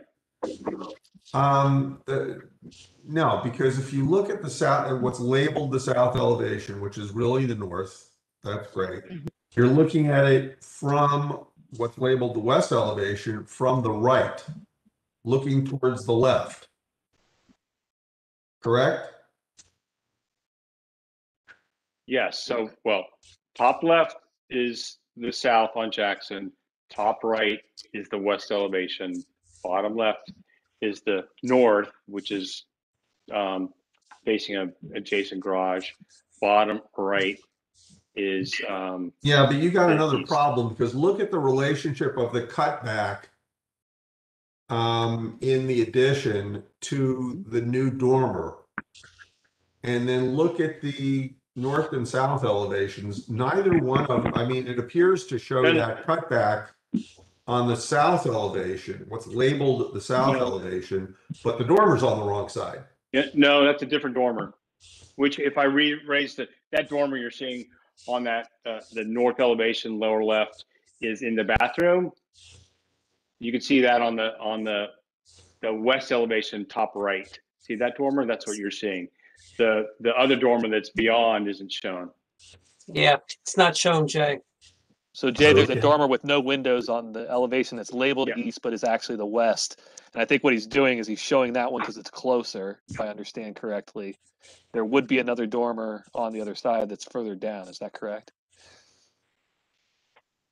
Now, there's something wrong here, folks, because if you look at the thing that's labeled south elevation, forget about what direction they really are. Let's just talk about labels now. If you look at that elevation down in the lower left, and then you were to rotate that and move it out to the end of the west, what's labeled the west elevation, It's missing the large dormer. On that go. elevation. Yes. That's what I'm And saying. then, and that elevation, that dormer's really close to where that cut is. Well, it's, I don't know, 6 feet probably away. You're talking about the east dormer, the larger one. The one with the window. The one with the windows. Yeah, it's about I don't know, maybe it's 4 feet away from the edge of the roof. 3-4 feet. Staff, if you can jump back 2 pages, should be an overhead view. There we go, and zoom in on the roof plan. There you go. That should explain it. Yeah. Larger dormer on the east, smaller on the west. Right. And on this plan, south is up. Yep. Can you zoom out a little bit so we can see the what you are? Okay, stop there. Perfect. So Jay, my comment was, if this rear piece roof pops up above the primary roof to give that rake board visible up there, this left side of this plan, that roof stops short. That's my comment. You're going to see that rake board stop before you hit the bottom of the original roof going down. Where exactly are you going to see that from? From Jackson and Macon Alley. Although it'll be a return, blocks by the dormer. True. True. I don't think. Yeah, I mean, from Macon, that cutback is going to look a little strange, maybe, but I don't. You're not going to get that full-on view of that. Yeah, I mean, you'll almost never see that rake board. Correct. At all. I mean, it'll be higher than that dormer because the dormer is in line, right, at the ridge.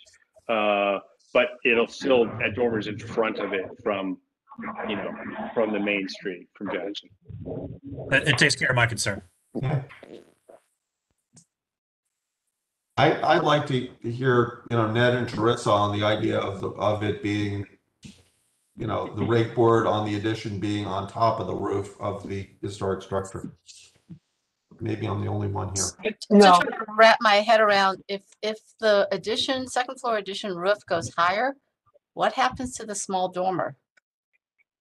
The small dormer can go away really on the west side if that roof is higher, as far as I'm concerned.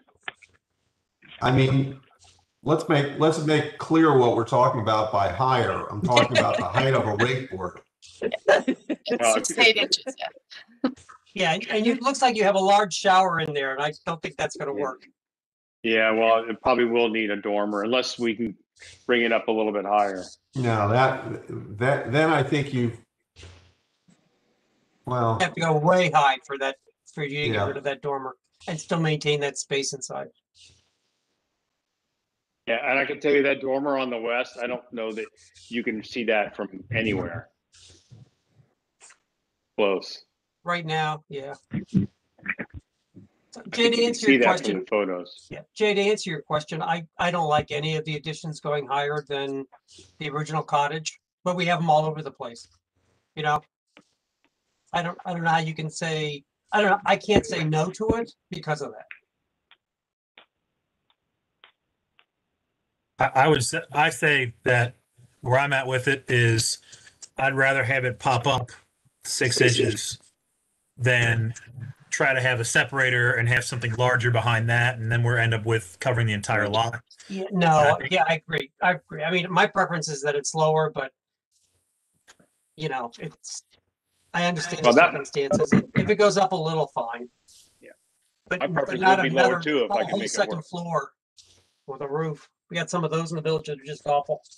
What? Yeah, I mean, and it starts looking weird. If it's more than the height of the rake board, it starts looking really weird because you have that overhang, and then you start with some odd looking stuff, or you wind up with the rake board and being right up against the with no overhang, the rake board right up against the siding, which is also a bad detail. Mm-hmm. I mean, Okay. just for constructability, I'm willing to give you some more room than just the rake board so that you can flash to it and everything else.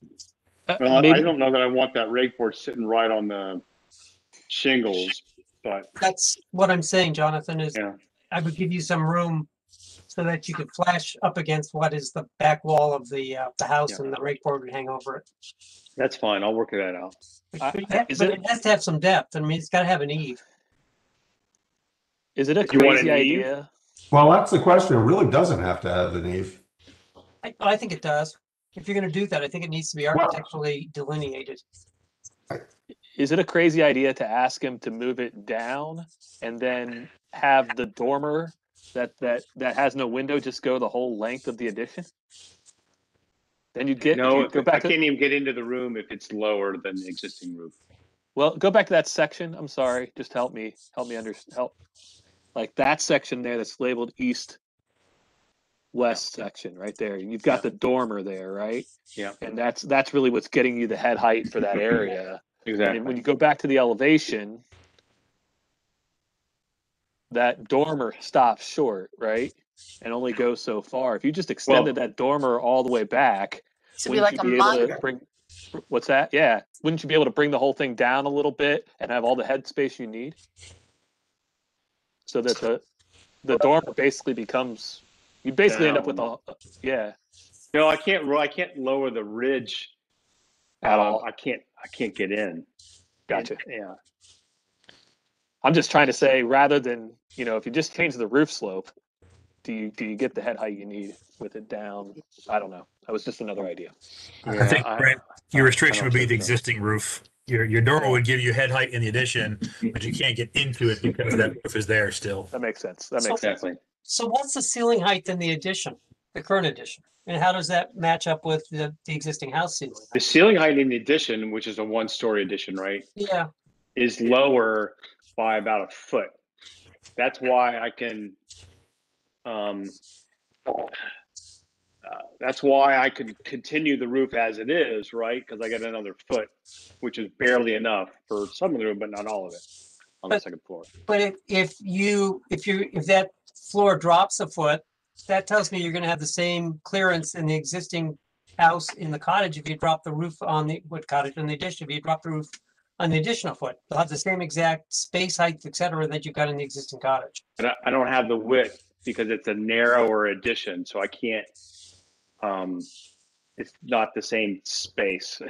I mean, even in the addition in the existing building, I mean, you have about. I see what you're saying. Okay, I know. 4 Yeah, feet I get it. Yep. Yeah. Okay. I just want to clarify. I think this is a way forward. I think, bring it just on top of the existing roof, okay, with just as little offset as I can to get that rake board and make sure that it's a reasonable construction detail. I'm fine with that. And I think we would probably need to keep that west dormer, but again, you're not going to see it from anywhere. And Mr. Barnes, I want to get a couple clarifications. So we're looking at the report, and it identifies wall siding to be wood trimmed, shingles, double hung windows, picket fences.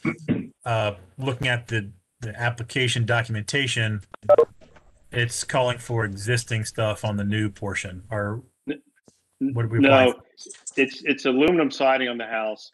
The addition, I'm not going to put aluminum siding on the addition.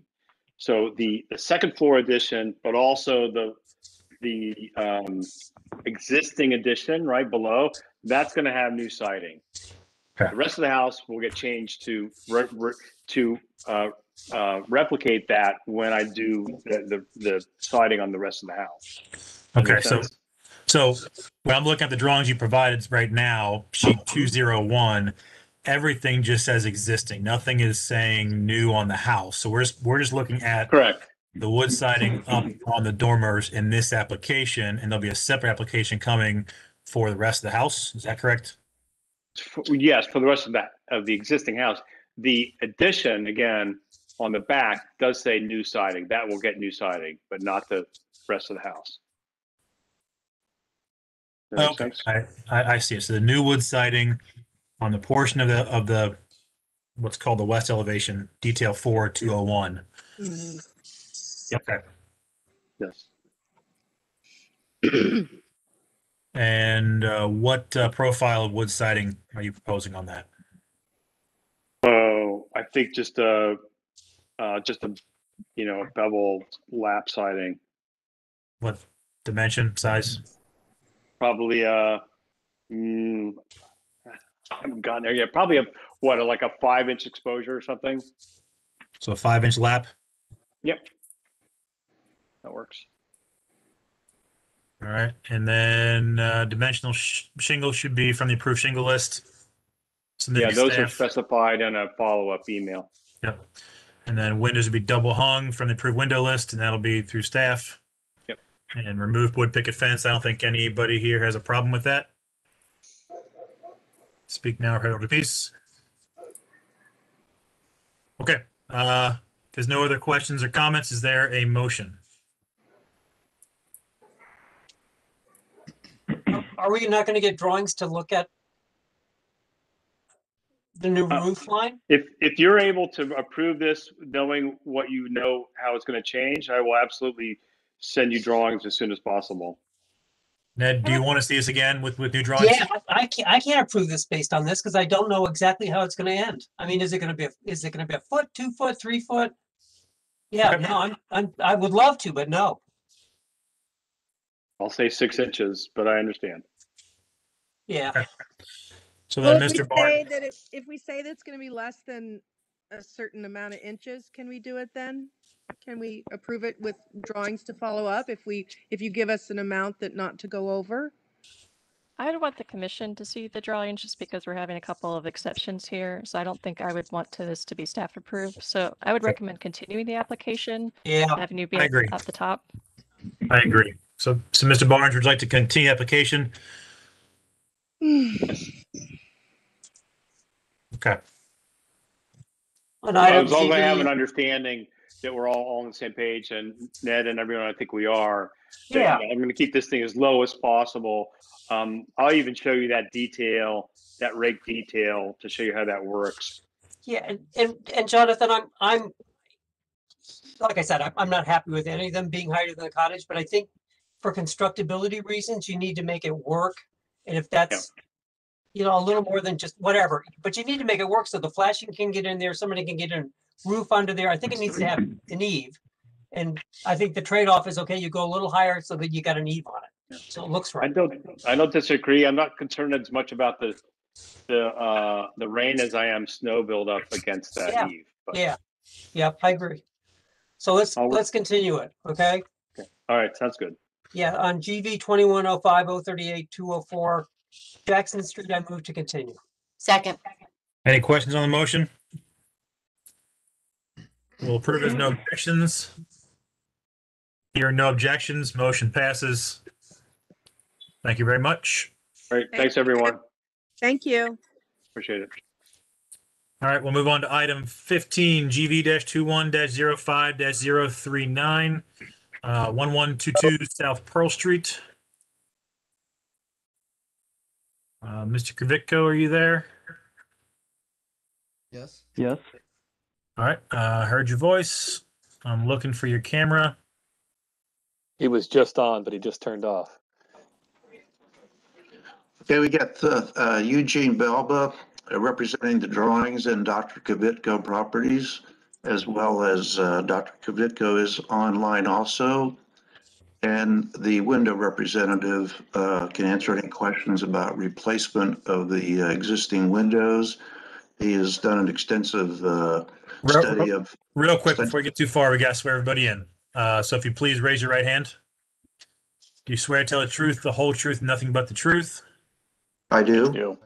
All right, Mr. Belba, please state your name for the record. Eugene Belba. All right, Mr. Kravitko, please state your name for the record. Dr. Brian Kravitko. And I think I see Mr. Abner. If you please state your name for the record. Robert Abner. All right. Is there anybody else? No, sir. All righty. Okay, Mr. Belba, go ahead. We have two phases to the application of appropriateness. One is replacing the windows and the other is improvement to make this residence more useful by adding a single 1.5 car garage as well as a drive and taking advantage of an older curb cut that was abandoned. All right. And we're a little out of order. So if Jacqueline, if you want to go ahead and read this one out for us. Sure. So the application is proposing to replace all the historic windows with new Pella windows from the approved windows list, and also proposing to construct a new 1.5 car, 1-story detached garage at the rear of the lot. The applicant would excavate and construct a new asphalt drive, turnaround, and concrete curb from the street to the new garage. The evidence of the old curb cut is visible, and the old photo shows the original curb ramp. And the commission did see this, the curb cut as a conceptual at the January meeting. So at the April business meeting, the commission requested a key plan to understand which photos show which windows are shown on each photos. So it is unclear from the submitted photos if all windows require replacement. Damage to trim is evident. The damage to the sashes is not completely clear from the photos. So staff would recommend a window key be included to determine if all historic windows do require replacement. Staff does recommend approval of the proposed garage with any and all clarifications to be submitted to staff prior to approval. And that is based on the standards for alterations number 2, 5, and 6. Okay.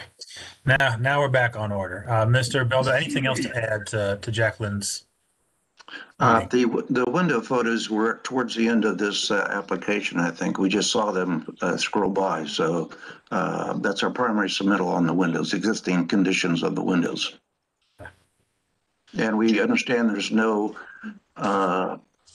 restoration work that's been done or plan that was in effect at all on any of these windows. And one of the windows is a non-conforming window. All right. Questions, comments from the commission?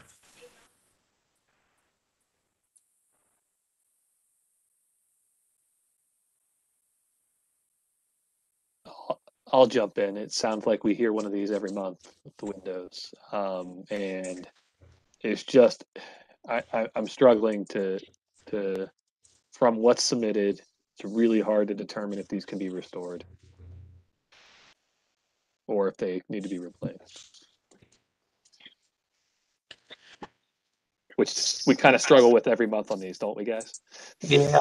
I would say typically we would have staff's report of a site visit, but with the current condition or current situation with COVID and staff not having those visits, I think it puts more onus on the applicants to document the conditions. I think that's what was mentioned with a window key plan to identify, here's the elevations, these are the windows, here's a photo for each window. I think barring that, I think we have a hard time giving a due diligence to the conditions of the windows. So if I can, I'd like to put the windows aside and have the commission talk about the new construction of the garage. Any thoughts, comments, questions about the new garage construction?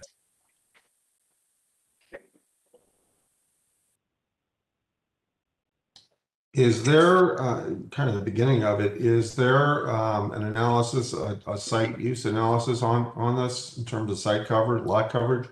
It looks like it's probably okay, but we really should see the numbers. Yes, there's data on the site drawing speaking to the 25% required rear lot area as being maintained. Well, it's not only that, but it's lot coverage.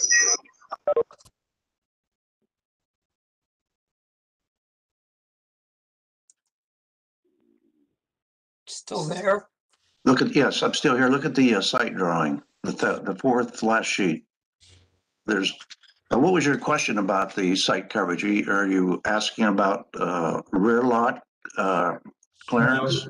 Overall lot coverage is not allowed to exceed 50%.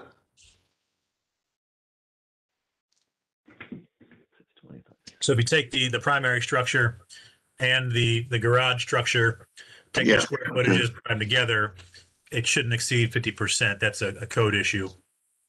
Right. So whenever we have a new construction on the property, we want to make sure we're not approving something that is going to all of a sudden require code variances. We want to deal with that ahead of time. I'd have to have a calculator, but I could figure that out for you, I think, real quick.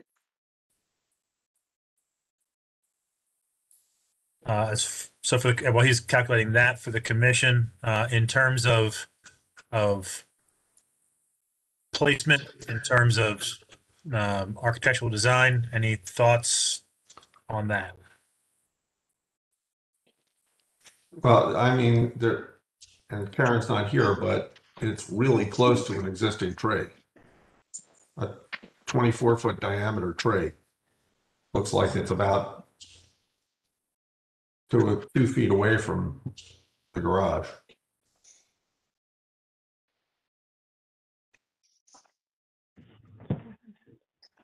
Yeah, it's probably within the protection zone, Jay, of those roots. You're right. I would think. I mean, those root balls can be as big as the canopy sometimes. I would ask the question of the applicant, the placement of the garage. So the garage is being accessed from the street at the front of the property with the drive going back.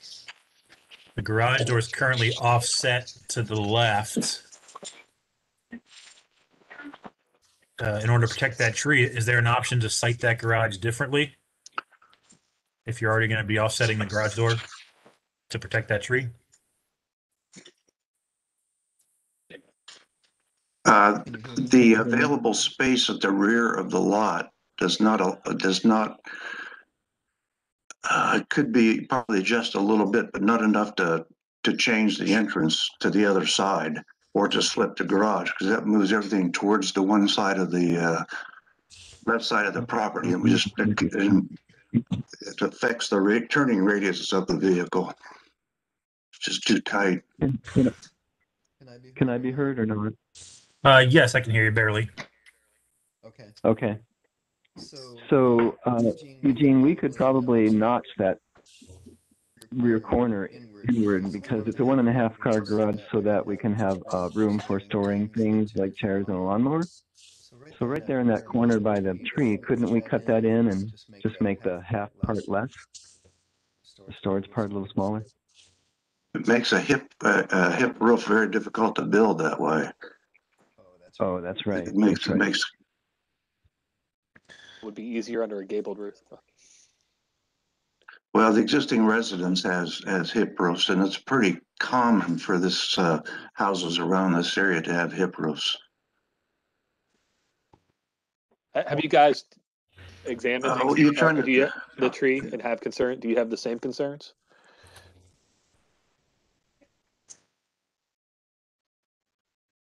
No, we felt we were far enough away from it.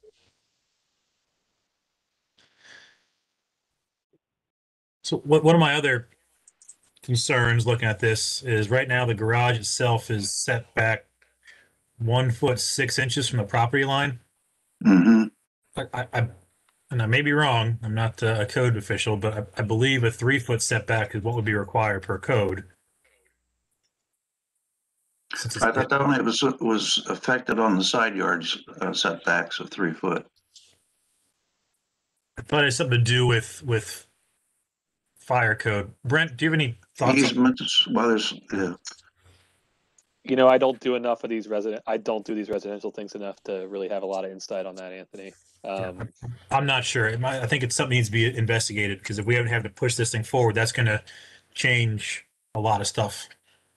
Yeah, you're right, Anthony. There's a requirement for depth, not only from sides but the back for fire and construction resistant construction. That would make sense to me. You're right.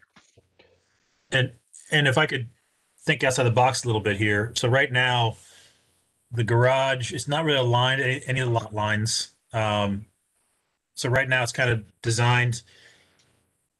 It looks like you need to come in and kind of do a maneuver to get into the garage. Would there be any possibility of taking the garage? It doesn't necessarily need to be facing if you tucked it back to the left side of the lot. Is there something, a way to positioning of the garage to alleviate some of this stuff? Yeah, I almost wondered, Anthony, if you turned it 90 degrees and had the door facing,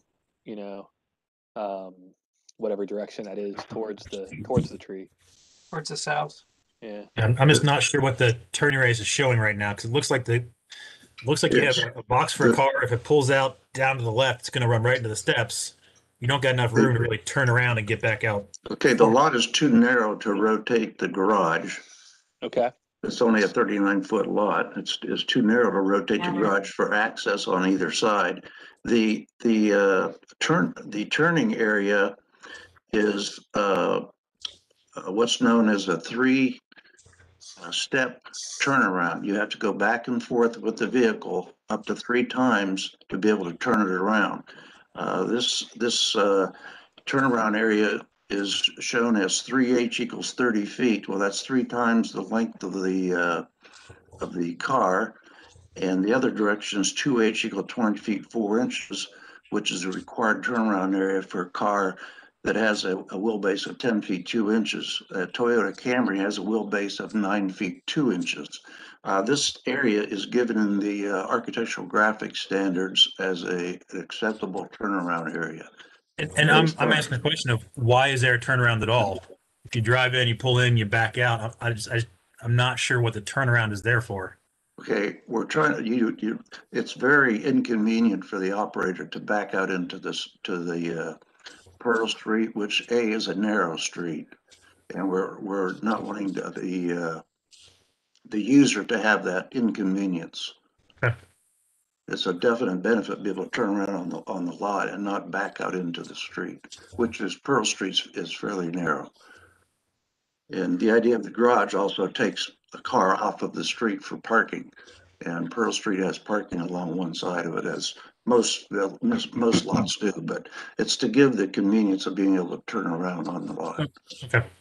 If I may, and I don't know whether it's time to cut to the chase on this or not. I'm not prepared to approve a garage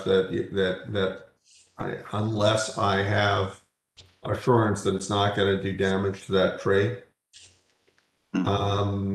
Convenience aside, there are countless circumstances in this neighborhood where people back out onto 3rd Street, onto Sycamore Street, onto Mohawk, and onto a variety of other streets.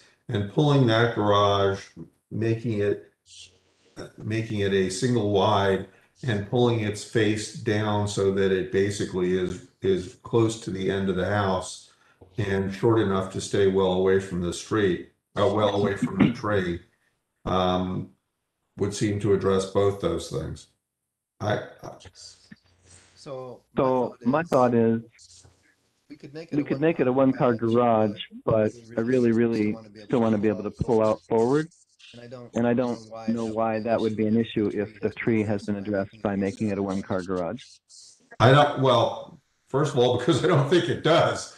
I don't mean, please understand, I don't mean to make light of that.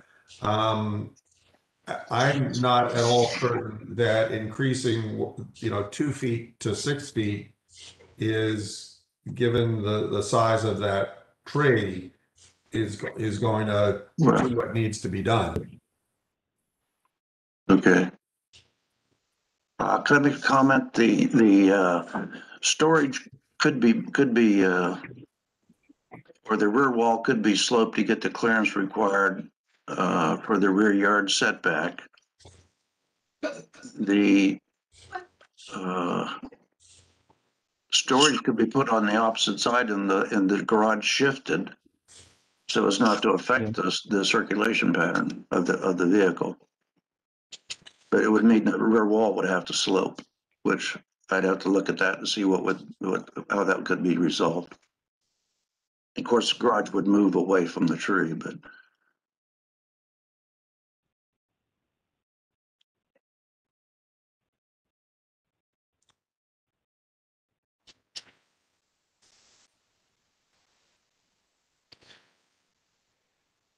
Ned, any thoughts?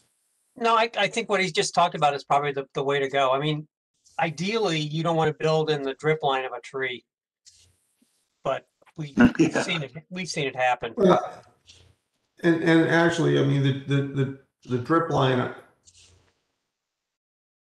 we need an arborist or a landscape architect to give us better information on what's required in order to protect that tree. Yeah. It usually takes 5 to 8 years to kill them. Jay, I would say though, I've written tree protection specifications in general, not knowing the species. The drip line is kind of the rule of thumb. Yeah, exactly. I mean, it's kind of the gold standard is you stay out of the drip line, you're going to be out from the roots. But I mean, I'm going through it now, and actually we've gone through it with Karen, where if you protect, if you well protect an area that's somewhat smaller than that, right, has to do with the diameter of the tree. I mean, it has to do with a lot of stuff that I don't. The species, etc. Yeah. Species and you irrigate like hell after you cut the roots and some other stuff. So I think in terms of the garage, I think we're gonna have to see this again in order to make any kind of action on it due to some of the design changes. I will make one note, your note 11 on here, of a new asphalt drive. I don't think we've ever approved asphalt drives in the village. Okay. So I would take that into account when you come back. Typically concrete. The higher end would be brick, but typically concrete's the base material we would use as opposed to an asphalt material. Okay, is that in your guidelines someplace? I thought I looked through those, but okay, that's fine. I understand. As far as the windows go, I think we really need to get that key plan of which photos go to which windows, so we can identify which. Rob is on this call. Yeah, I'm here. That took the photos. Go ahead. So I did take all the photos that are there shown. Essentially, every window is in pretty much the same shape. There are a few that are certainly worse. There are mismatched storms affixed to some windows and not to others. And truly, the windows that have storms on them honestly seem to be in worse shape than some of the ones that do not. I think there actually are 2 non-conforming or non-historic windows on the south face towards the rear of the house currently. But all of the windows exhibit very, very drying conditions, dry rot. Separation is horrible, splitting and checking. Many have active rot going on. The house was apparently empty for some time prior to being purchased, most recently by Kvitko's.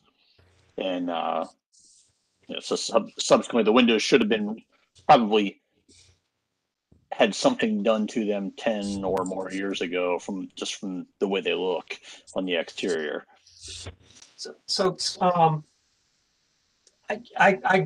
gathering we're going to continue this just because of the garage. And I didn't realize we had this window issue. I would have walked over there yesterday or the day before to take a look at them. I still like to have that opportunity. Okay, I would be more than happy to meet someone there as well if that would work. Another question I've got is that it appears that several of the windows are either 4. Oh God, it's weird. It looks like they're 2/4s. Ned, would you be willing to meet the applicant or the representative at the site and do the review for the commission? I'd be more than glad to. Yep. Okay. That'd be awesome. So I'd be willing to use Ned's opinion, professional opinion on the condition of those if he's willing to do that. I think we need to see the garage revisions provided to us. I don't think that there's any pushback against the concept of a garage, as you've heard. But I think as we see the drawings again, another stab at it. Okay. So if I can make, yes, sir. Go ahead. When this gentleman from the commission goes there to look at the windows, could he look at the tree as well? Because I remember that there's a garage on the other side of that property line that is just as close as what we're proposing, maybe closer. Yeah, there's an existing garage. Yeah, trust me. It's been there for maybe less than 10 years. Yeah, I'm no expert on landscaping other than the general rules we talked about, but I'll be glad to take a look at it and pass the data information back to the commission. Yeah, you could understand what the species, et cetera, is, and maybe Karen could provide some input. Yeah. Karen or an arborist, an independent arborist. That'd be even better. You know. Yeah, sure. I don't want to talk about it. So Okay. my recommendation is to continue this. Would you like us to continue this application for next week or next month? That'll put this up at the top of the agenda for you. Yeah, if the gentleman who was talking about the windows could give me his name and his phone number, I'll call him. Sure.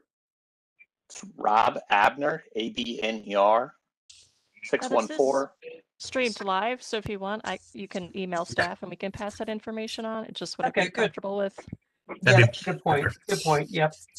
It might be great advertising for him. Yeah, Rob, I would be happy to meet with anybody in the village. Yeah, I'll send that to Jacqueline, and Jacqueline will send it to me. Okay. All right. Thank you. All right. So just to make sure we're above board here. So for the applicant, you're requesting that we continue the application, correct? Yes. Mm-hmm. Right. I think we have to. I think we have to. Okay. Is there a motion? Mr. Chairman, I move to continue the number 15 GV-21-05-039 next meeting. Second. There's got a second there. Any questions on the motion? If there are no objections, hearing none, motion passes. Thank you very much. All right. Thank you. All right. Moving ahead to item 16, GV-21-05-040 Alpha. And there's also a Bravo. Do we have an applicant here for 780 South Lozelle Street? Yes, we do. All right, I heard the voice. I'm looking for the video. There we go. Mr. Sampson was already sworn in, so let the record show that Ms. Sampson is still on the record. Jacqueline? Okay, this application is proposing exterior alterations and new construction. So the exterior alterations would involve the siding, the roof, some of the interior, the doors and the windows. And the new construction would be for the new addition, specifically to construct a 1.5-story addition at the south side of the rear elevation, which is the interior of the lot. The south face of the addition is stepped back from the existing south elevation to break up the length and scale and to allow window openings per the fire code. The addition siding would be 1x12 vertical ton and groove mill-sawn boards painted to match the existing. The addition windows would be Marvin Ultimate Generation 2 aluminum clad putty mullion profile to match the dimensions of the existing window mullions. And the proposed 16-foot wide glass overhead door at the gym facing the rear property line. The overhead door company model is 511 and the finish is dark bronze. The addition roofing, gutter, and downspouts would match the primary structure. And the exposed top of the CMU foundation wall is to be split face block, Oberfield's design block. The color is to be charcoal 2202. So at the April business meeting, the commission asked to emphasize the existing condition variances and asked for more information about the proposed storm windows and about past gauge size approvals. So the gauge size for a past application that staff found for an application GV 20-08-035 at 566 South 4th Street was approved to be 24 inches, which also happens to match the gauge size recommended by staff or staff-approved metal standing seam roof applications. Staff does recommend differentiating the siding, which may help to differentiate the addition from the historic structure. And then we also have conceptual review comments when this was previously reviewed as a demolition included in the staff report. The staff recommendation is approval of any clarifications to be submitted to staff, and that is based on the standards for new construction, specifically letter A. Thank you, Jacqueline. Mr. Sampson, anything else to add? Yeah, I think that there's just a couple of notes that I want to add. In the application description of work, I think for the new roof, I noted 16 inches between the standing seams, and I think the intent is 18 inches, just as a clarification. The second part is, oh, the garage door. We are proposing to keep the out-to-out garage door size just with a custom single door. So instead of enlarging that opening to 18 feet, we're going to keep it at like 16.6, which it is now. And all of these things, you know, from the comments from the commission at last meeting, we went back and, you know, our goal is to preserve the existing historic structure and the exterior and footprint, and just have the addition as the new proposed. There's a lot of structural work that needs to happen in the building to sort of bring it up to code and make it, I guess, structurally solid. We had the structural engineer clarify his previous letter just with member sizes that would be required or reinforcing for this structure. And that is basically the shell of the existing barn, which is included in the application. I think that a couple of other changes that we made just from the previous application, besides keeping that existing shell of the barn structure, is we're proposing to keep the existing windows and window locations on the facades, proposing to keep the existing front door. We are proposing to install new skylights in new proposed locations.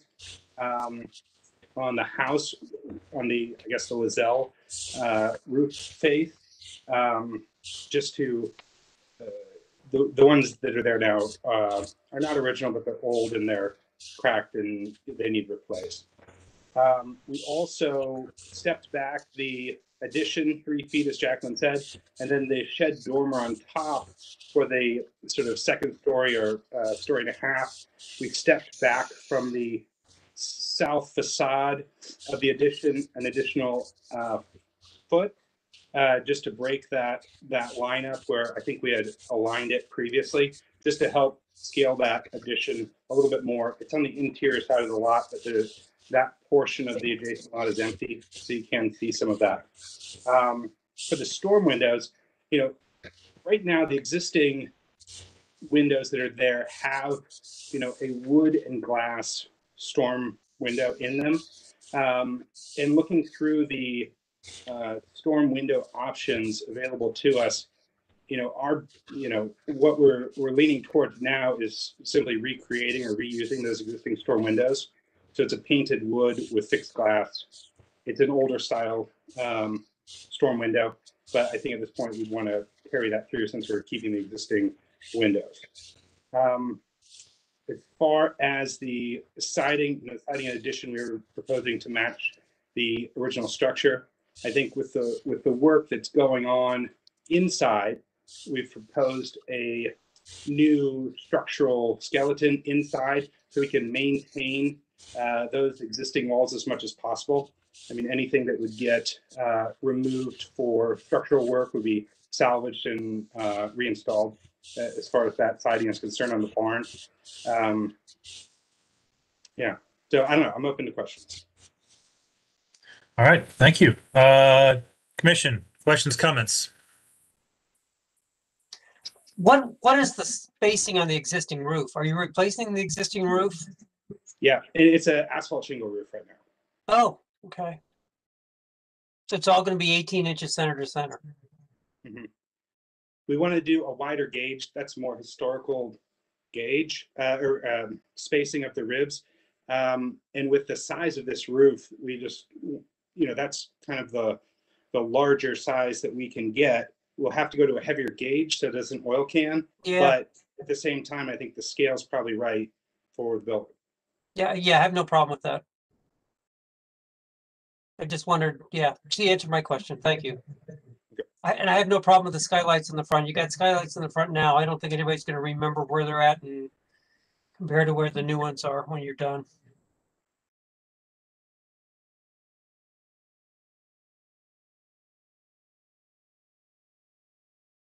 Can you go over what the storms are going to look like again? I don't know. Is there a picture somewhere? I can provide one. There are pictures of the exterior, but they're not up close to those. It's like an 1.5-inch sash with a fixed window in them, or fixed pane of glass. They're basically an old style of storm, like before, the aluminum extruded ones. Oh, it's like the 1940s when you had to store them in your basement. Yeah. Yep. I still have those. Yeah. I can remember as a kid changing them.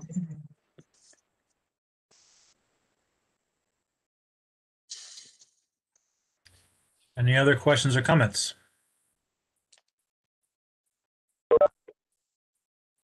I think it's pretty straightforward and pretty simple and pretty true. I appreciate the applicant's revisions. I think really addressing our comments from the business meetings.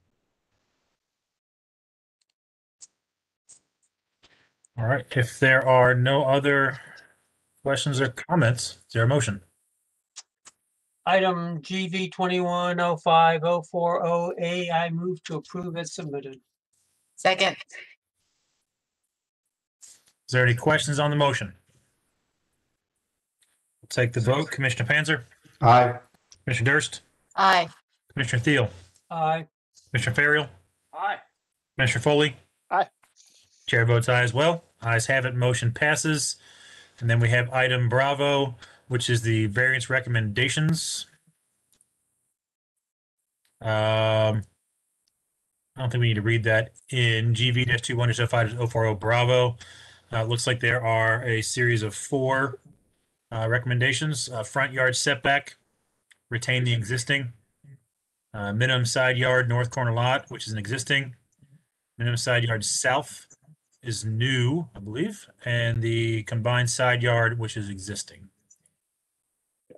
And my application, go ahead.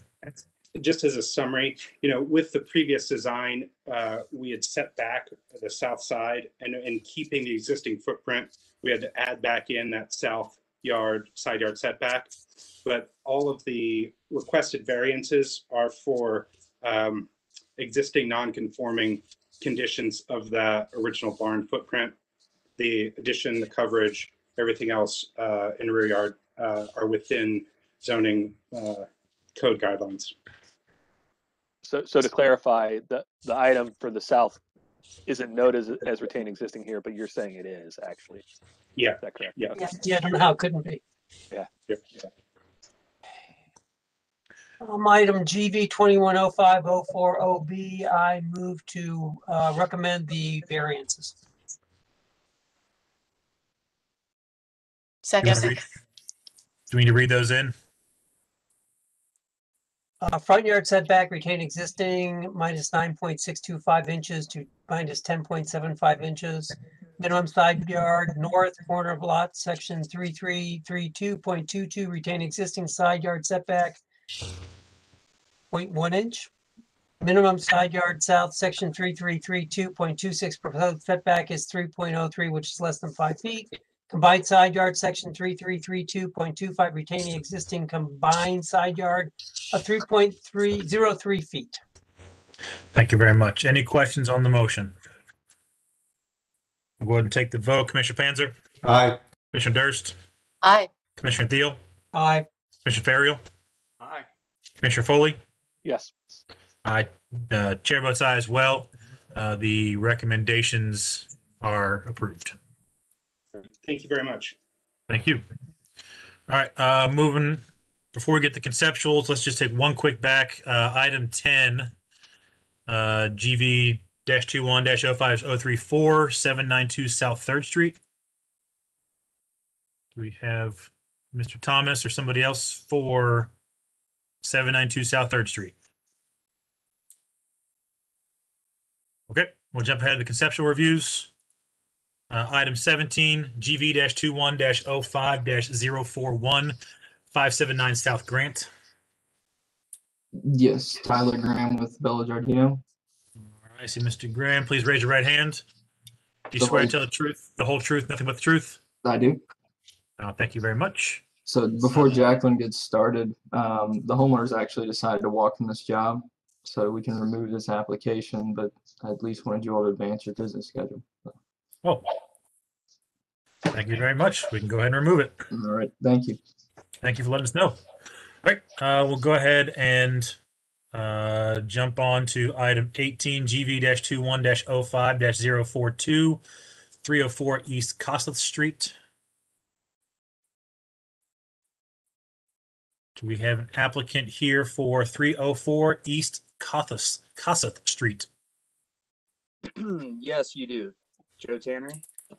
All right, I heard your voice. My wife might be joining here in a second, but you can go ahead and swear me in if you want. Yeah, we'll swear you in. If she shows up, we'll swear her in as well. Please raise your right hand. Do you swear to tell the truth, the whole truth, nothing but the truth? Yes. And please state your name for the record. Joseph Tannery. Thank you very much. Jacqueline? Okay, so this is a conceptual application, and the proposed work is seeking a conceptual review to inform the decision to pursue either rehabilitation of the existing historic garage structure, demolition with the existing parking pad to remain, or demolition followed by construction of a new garage. So at the April business meeting, the commission noted that rehabilitation would be the best option, but that the commission can have the conversation about the options at the hearing since the application is conceptual. The commission thought this property might have had a lot addition or similar in the recent past, so no zone information may be helpful in determining what could be put back after the demolition. So now providing feedback, so not required. Thank you very much. Does the applicant have anything to add? Yeah, my wife and I were sort of hoping to focus on the third option and the going down the route of building a new garage. We're, as you can imagine, a little concerned about the Giant Eagle development, which is directly across from us. Right now, we utilize the on-street parking, and we have 2 cars. We have a little 16-month daughter, and we would really like to have sort of a functional garage that we can actually use. And so that's sort of all I'd like to add at the moment. Okay. All right. Questions, comments from the commission, specifically around the potential for demolition and what can go back there? Well, I went over and looked at it. I can't tell whether it's demolishable or not, whether it warrants it. It's pretty square. It's got some slopes to it. It may be held up by what's in it. I'm not sure, but that's probably the case. Sorry. Yeah, I'd still like somebody else to take a look at it. And I think it's pretty close to the west property line. So I'm not sure that if this is salvageable or reusable, that they could not attach something to it and get their 2-car garage out of it that way. So I am still open to pursuing keeping this unless it's proved otherwise and adding something to it to make it a 2-car garage. And I'm sorry if I should hold off on comments, but could you elaborate, I guess, how it could be could remain and also get the second car garage? Macon Alley north of Sycamore, second house up, existing garage, and they added a second garage addition to it to make it a 2-car. What address for Macon Alley, just north of Sycamore. Yeah, I mean, I'm always in favor of keeping contributing structures whenever possible. So, I mean, that's and we've beat up lots of garages in this mission, and it's one of those things Ned and I agree on. Would it be possible, whoever you get, a structural engineer, whatever, to look at your garage to give it a good assessment, to be able to clear some space for that person to be able to actually get a good look? We don't want a report that says, I went in there, but I can't really assess it because I couldn't see any of the structure. and it really needs to be a structural engineer that is pro historic preservation that would say to us, hey, I'm for historic preservation. This is a lost cause. Right. They have to have the creds. Right. We've had other ones that have come in and they're all for tearing it down, and they write a report accordingly. So you want a report that states what needs to be done to retain the garage. yeah. Thank you, Trissa. I think. And and again, I think my wife's joining here. If you guys don't mind, could you? Sure. Just looking if she could please raise her right hand. You can bring it close to your head so I can see your hand. Do you swear to tell the truth, the whole truth, nothing but the truth? I do. And please state your name for the record. Alana Tannery. Thank you. All right. Now you're sworn in. You can say whatever you want. So, Alana, we're just talking about the potential for building a new garage, and one of the things that they would like to see is a structural engineer, correct? To see exactly in what condition it is, or whether it's salvageable.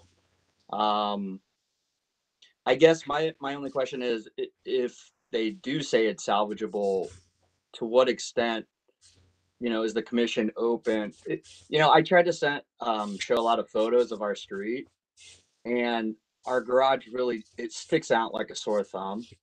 Almost all the garages are newer garages, and we totally respect and the German Village philosophy for architecture and trying to maintain historic structures.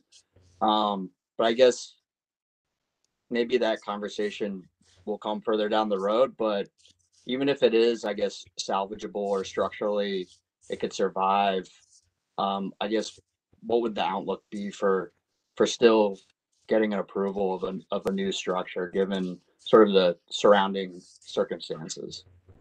So typically, if there's not a imminent collapse or a structural deficiency or a reason why it can't be salvaged or repaired or restored, we typically don't allow demolitions, specifically if it is a contributing structure, if it's a historic structure. If it was a dilapidated structure built in the 1970s, that's a whole different conversation. But obviously, this is an older structure. It's probably one of the older garages in that area. It's definitely has some longevity historically. And if you go back to the Sanborn maps, which Jacqueline can help you look up, there's probably it shows up in those maps prior to 1950. So that's kind of the hurdle to overcome. If you can prove that's not historical, then the next step is it going to fall down basically, and it can't be fixed. That's kind of the hurdle you got to get past, and barring that is kind of where we're at. Let me ask this too, because it's come up more and more with the development going in across the street from us with the Giant Eagle building. So another thing we do want is functionality, because we would like to be able to use it in the circumstance that we probably won't have parking. Right now, you couldn't really get a car in there. So that's another thing that we've had on our mind as well, given that we might not be able to park on our street anymore once the new development goes up.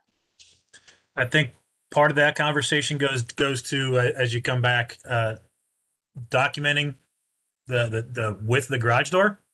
Right now all we have is photos to go by, but if you can get the dimensions of the garage door, I'm not saying yay or nay to it, but there's options of do we widen the opening to make it usable. There's what we talked about previously before you came on, the option of adding an addition to the side of the garage, or there's examples of adding depth to garages. Looking at your lot, we can't tell how wide the lot is, how much space is there. So kind of getting measurements of what that lot looks like. If you do happen to get it torn down, if it's on the edge of your lot, you're going to have to probably put it back set away from the side of your lot. So your lot width will have determinations of how big something could be. Right. There's a couple considerations there. And I recommend that there's a existing garage that had an addition put on it. Macon Alley, just north of Sycamore. Yeah, I wrote that down. We'll have to check that out. Yeah, take a look. And that, good.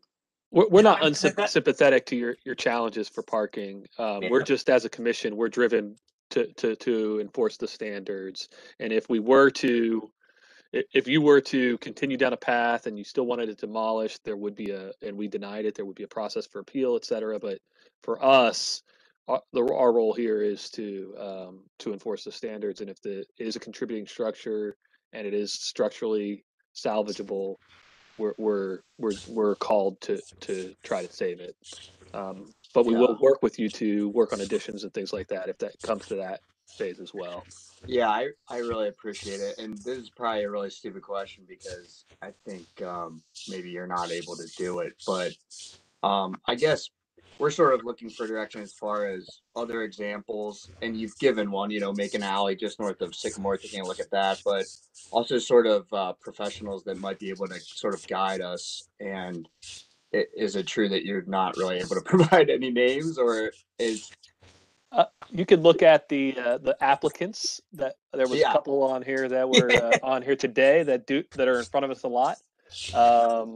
There's I think that'd be I think Jackie could provide you a list of the regulars. I'm sure if you asked for an application on a specific site address that Jacqueline would provide it with you, and that just might give you the information you're looking for.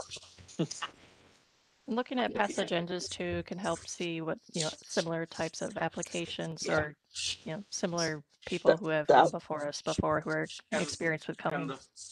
Jacqueline, And that the would be fantastic. We'd really And the appreciate folks at that. the society could probably tell you very quickly who the architects who are frequently appearing in front of the commission with And applications Jeff, are. actually, if they contacted the person at the society, they could give you the name.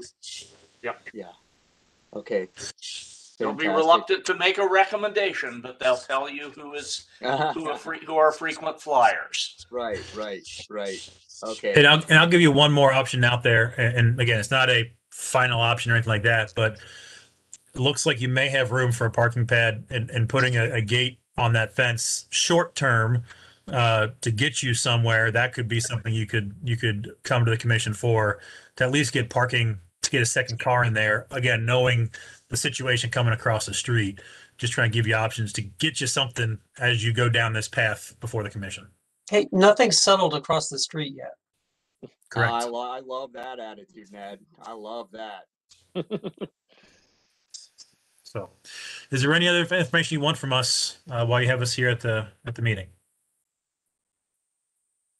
I guess one other question, and I think this is I could probably pose this to Jacqueline, but if we were to rehab it, is there an approved list of siding materials, or it's wood right now? Would siding even be permitted? So generally speaking, wood has historically been the preferred option because that is what has been in the village for years. No vinyl, no aluminum siding. We had done a lot of test cases with hardy board or hardy siding, and that's pretty much come back overwhelmingly negative. So if you're looking for an alternative material, boral siding, we've seen success with that. Yeah,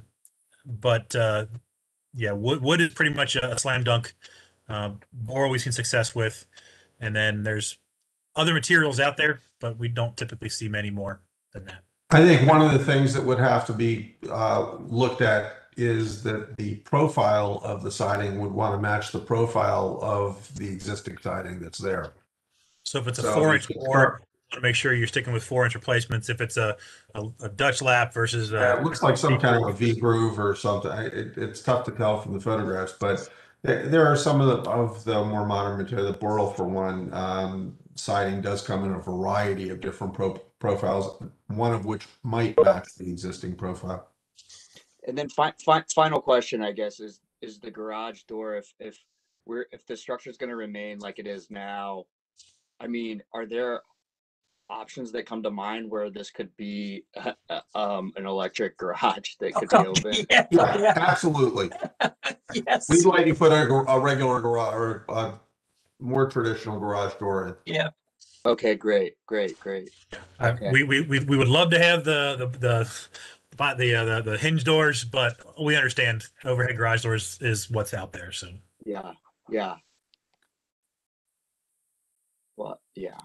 Do you want to ask? Oh, I was just going to ask if, as part of this, as you can see, the fence is kind of deteriorating too. So if we were to do the project, would we have to submit a separate application to, you know, update that fence around there as well, or would it? You could put that on the same application. You could put it on a separate application and get that pushed through, if regardless of what you do with the garage.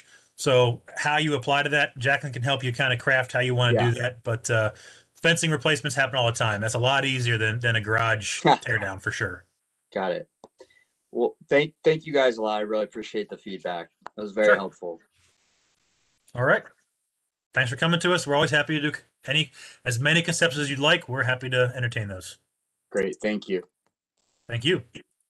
Mr. Chairman, before we move on to the next item, I'm afraid I'm going to have to leave. I've got a class session at 7 to review some material with my students before their exam on Thursday morning.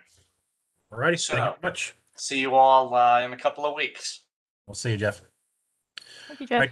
All right, moving ahead to item 19, GV-21-05-043, 31 East Casa Street. Mr. Collins, I think I see you there. Yep. Can you please raise your right hand? Other right hand. There we go. Do you swear to tell the truth, the whole truth, nothing but the truth? I do. And please state your name for the record. Brian Collins. Thank you very much. Jacqueline? Yes.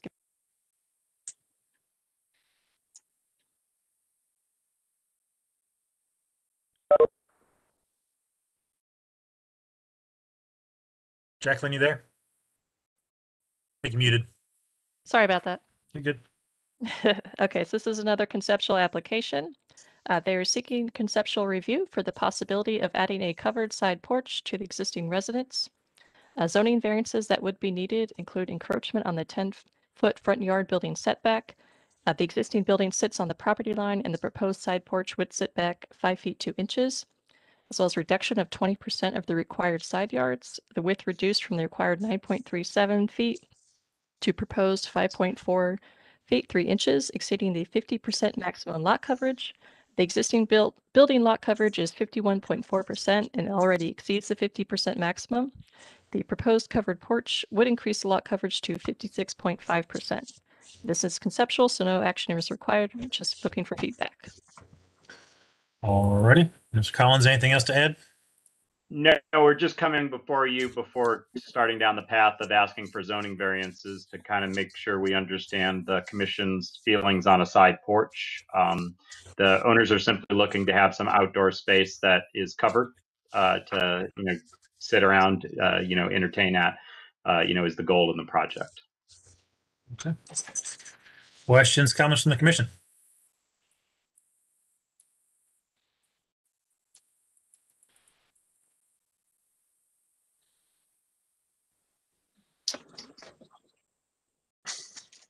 I mean, I think the fact that they're not covering any windows with doors up. There will be one. There is one door that'll be inside the porch. So there's an existing side door that would be the entrance from the house to the porch. So we wouldn't be creating any new openings. The window Yeah, I mean, that makes sense to me. I mean, that would be one of my first concerns is what are you covering up? Nothing that's significant and that architecturally significant. So I threw together some elevations late and I forwarded them on to Jackie. I don't know if she got them into the queue, but we were kind of thinking that this would be a flat roof structure similar to the structure that's on South 3rd. It's a 689 South 3rd. And, basically kind of trying to tuck in and not block the second story windows would be out of play. The first floor window to the front would be out of play. The owners did ask me, I guess the option of screening it versus not screening it was one question. I guess your opinion on that. They did not look to make this like a 3 seasons or anything like that. So they weren't interested in, enclosing it. They were simply looking at screening it for bugs as an option as to whether or not there was any feelings pro or con on that. So.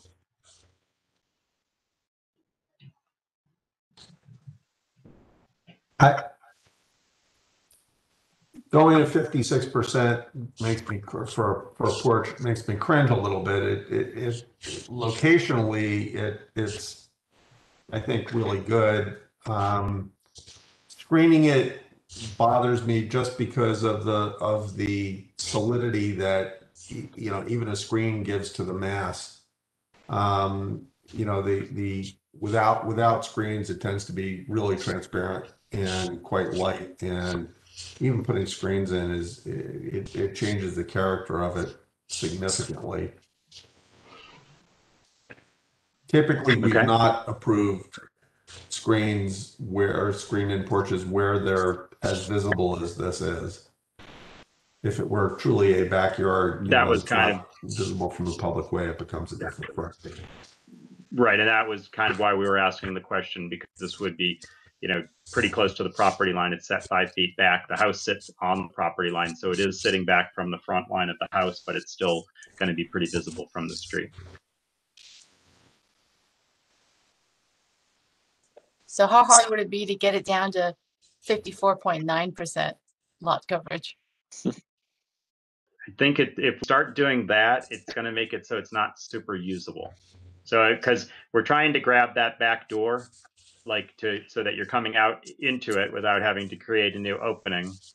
I could kind of mess around with the size to see what that would do, but like right now, that back door, and then there's a step down to the back patio area, which you can see on the site plan. They have an outdoor patio area. You're trying to maintain that. It's just trying to get a usable seating group in there. It's not a very big seating group as it is.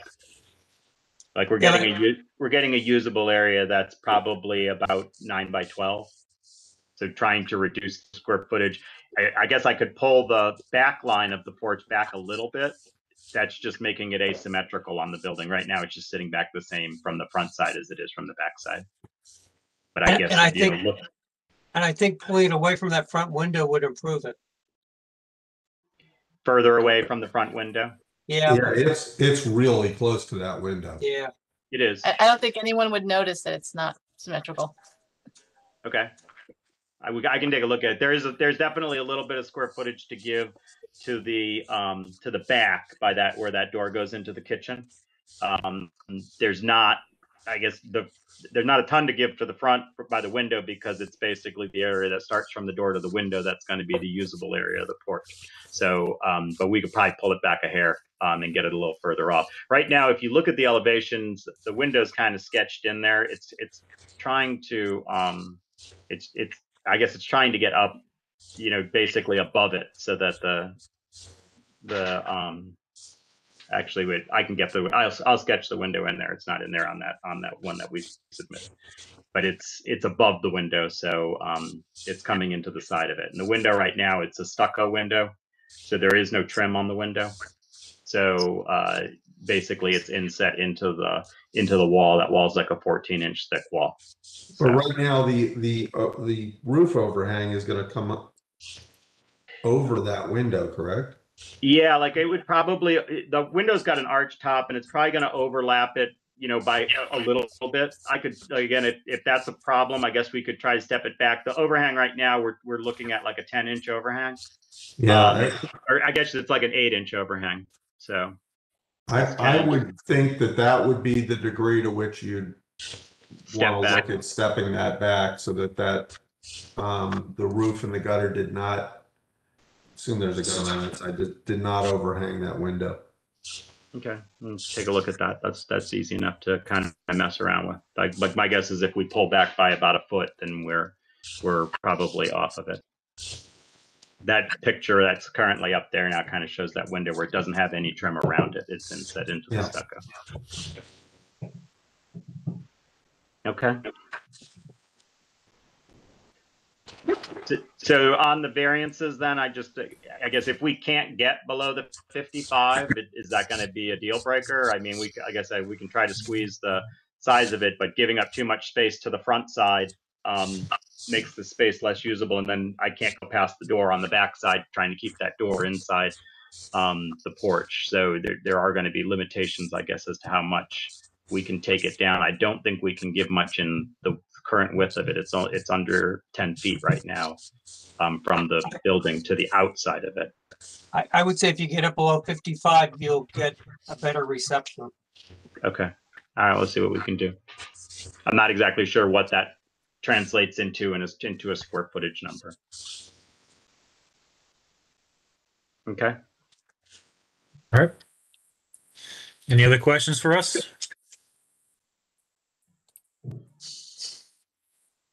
So the process for getting onto the agenda for approval for next, the next meeting. So let's reach out to Jacqueline. Jacqueline, will this be a new application, or will it just be a continuation of this as a conceptual to new? That's what you. This would be a new application, so this is not continued just for conceptual feedback. So those same deadlines would still apply. Yep. So is that like tomorrow? I believe so. I believe tomorrow the 5th is the deadline. Okay. I'm assuming that for the variance approval, as opposed to the approval for the design of the porch itself, because it would be split apart anyways, that you're not going to need much more than what you're seeing now, just addressing the concerns that you've brought up. I guess that's a question. So state the question again. Sorry. In looking to, I guess there's a two-part thing here. We're looking to get your approval for, or I guess the okay to for the city for the zoning part, and then the design of the porch is a separate thing. I get that I have to get your certificate of appropriateness for the building of the porch, but the zoning, they don't care about me pulling a permit. They want to know whether or not you guys are approving or disapproving of the variance request.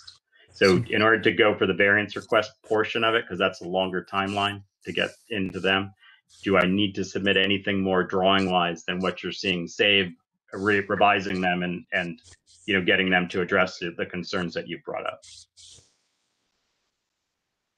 But I think that we got to get the like you said, the concerns that we have. Typically, we do the variances at the same time we're doing the architecture. We don't typically approve variances until we get architecture we can approve. Okay. So it'd be best to have it all at once, barring some other circumstance. Yeah. No, that's fine. Okay, sounds good. Anything else? No, thank you. All right, appreciate the time. All right, have a good evening. Moving ahead, item number 20, GV-21-05-044, 792 South 3rd Street.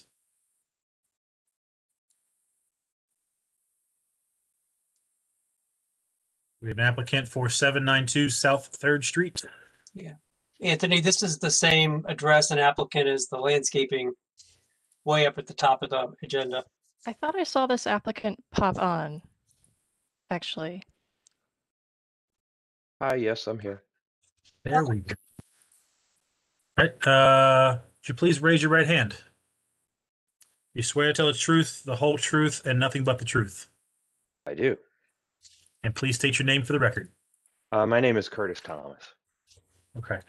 Let's go ahead and do the first application, item 10, GV-21-05-034, which is new landscape hardscape. Jacqueline, do you want to read that one out? Sure. I'm just going to step back here.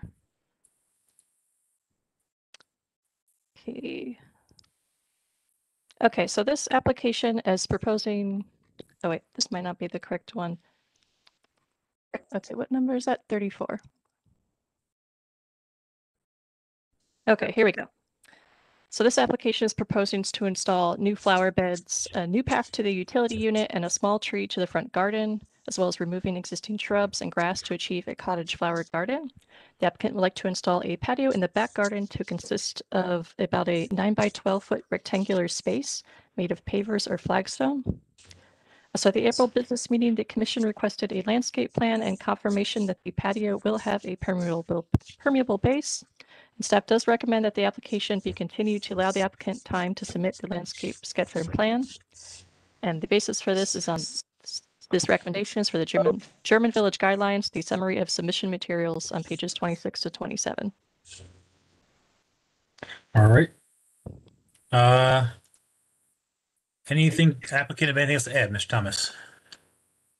Well, I did talk with a representative of the city, and she said that they weren't really concerned with what they call softscape, which would be flower beds and rose bushes and that sort of thing. I guess the patio, which would be a hardscape, I guess, is what this application is about. Am I correct on that? Yeah, it'd be the hardscape and any walks that you may have. Right. I So understand. we'd be looking for a lot plan showing where this stuff is happening on the lot. Right now, we just have some photos and no point of reference. Okay. So I'm dealing with Mr. Greiner, his landscaping business. So if he would, I guess you're asking that he draw something up for that? Yep, just a sketch of the property, and then show Okay. kind of where things are, what's going to be the planting bed, what's going to be the paving, that kind of stuff. Got it. Okay. And then for our purposes, the big thing is a permeable base. We don't want to have a concrete base under pavers, and just kind of see where it all sits. Can you define permeable base, please? Yeah, so a sand bed typically is what's used under Okay. pavers. Yeah. Got it. Yeah. We've Okay. had Got it. several projects where we've approved paver patios, and they pour a concrete slab onto the pavers, and that's the problem. Yeah, that's an issue. Yeah. Okay. Yeah. So if you're going to go back to the landscape design that you're working with, and have them provide the sketch, I'd recommend that we continue the application as Jacqueline mentioned. That'll take this application and put it at the top of next week's agenda, next month's agenda, I should say. Yeah. Gotcha. Thank you. All right, so we'll make a motion on this to continue, and then we'll go down to your conceptual review that we have down below. Thank you very much. I appreciate that. No problem. So, Commissioner, is there a motion? Mr. Chairman, on item GB 2105034 792 South 3rd Street, I move to continue. Is there a second? All right, Commissioner seconded. Any questions on the motion? If there are no objections, hearing no objections, motion passes. We'll move on down to item 20, GV-21-05-044, conceptual review at 792 South 3rd Street. Let the record show Mr. Thomas is still sworn in. Jacqueline, do you want to read through that? Yes, so this is a conceptual application. The proposed work is to add dormer windows on the front part of the house to make the upstairs attic into a bedroom in keeping with the neighboring house. The dormer would add natural light and headspace in the bedroom. Although very close to the neighbor, the dormer would face a blank brick wall of the neighboring home. The materials would be wood to match the existing siding of the house and painted the same color as the trim. The applicant would also like to build a Four Seasons room on the existing back deck to serve as an office space. The room would be in the footprint of both walls of the house, and the room would be a glass house with a longer wall to be 9 or 12 light windows, or a narrow doors that could open to allow fresh air. The roof of the Four Seasons room would be matched as close to existing as possible in material and color. An exterior would be wood frame painted the same color as the trim on the house, and the addition will not be visible from the street. So at the April business meeting, the commission requested context photos of the home, an aerial image, and a marked up photo of the location of the room on the deck, and preliminary feedback regarding any fire code. All right. Mr. Thomas, anything to add?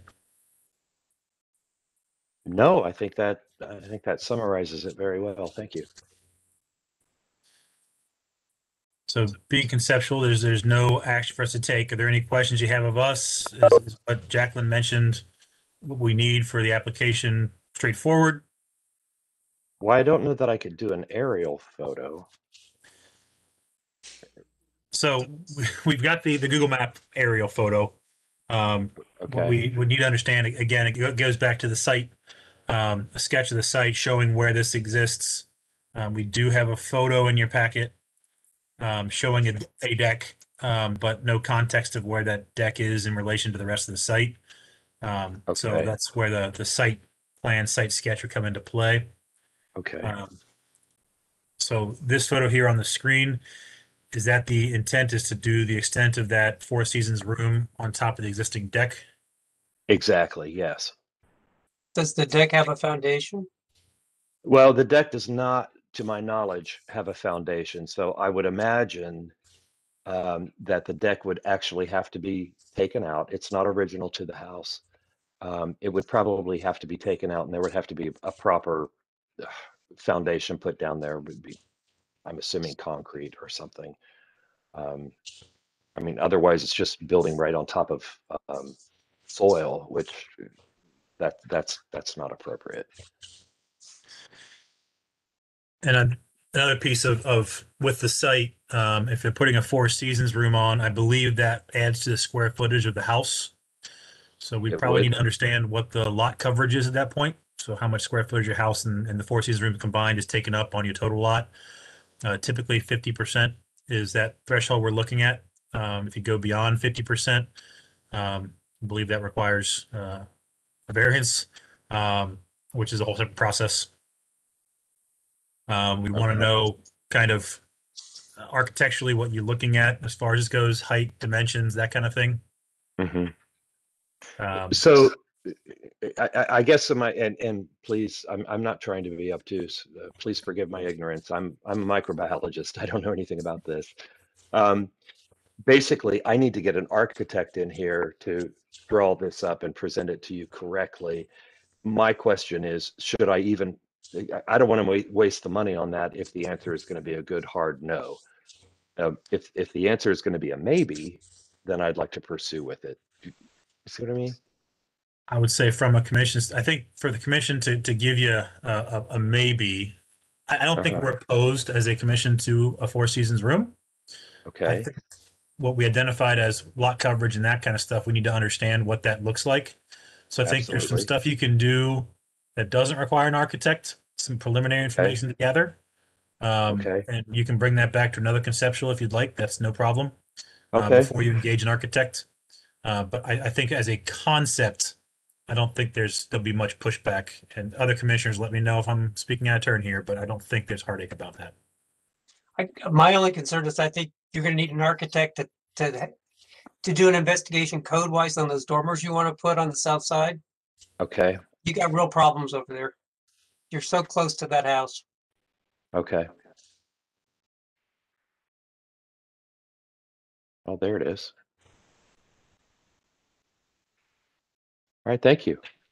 And we typically, when it comes down to those dormers, like Ned said, an architect to go through the code issues that may be with it. We need to know size of the dormer, what you're doing with that. Sure, right. Yeah, you don't need to come back with a full set of architect's plans, but I think that you need to have some preliminary investigation by a qualified architect. Yeah. To look at these things. So I don't think that there's any way that we can really look at these things without some we can evaluate these things without some hard information. There's no conceptual disagreement with the idea of being able to do these things, but the practicality of them is something that only the professionals really going to be able to tell you. And your existing roof material, if it's slate, may affect a dormer.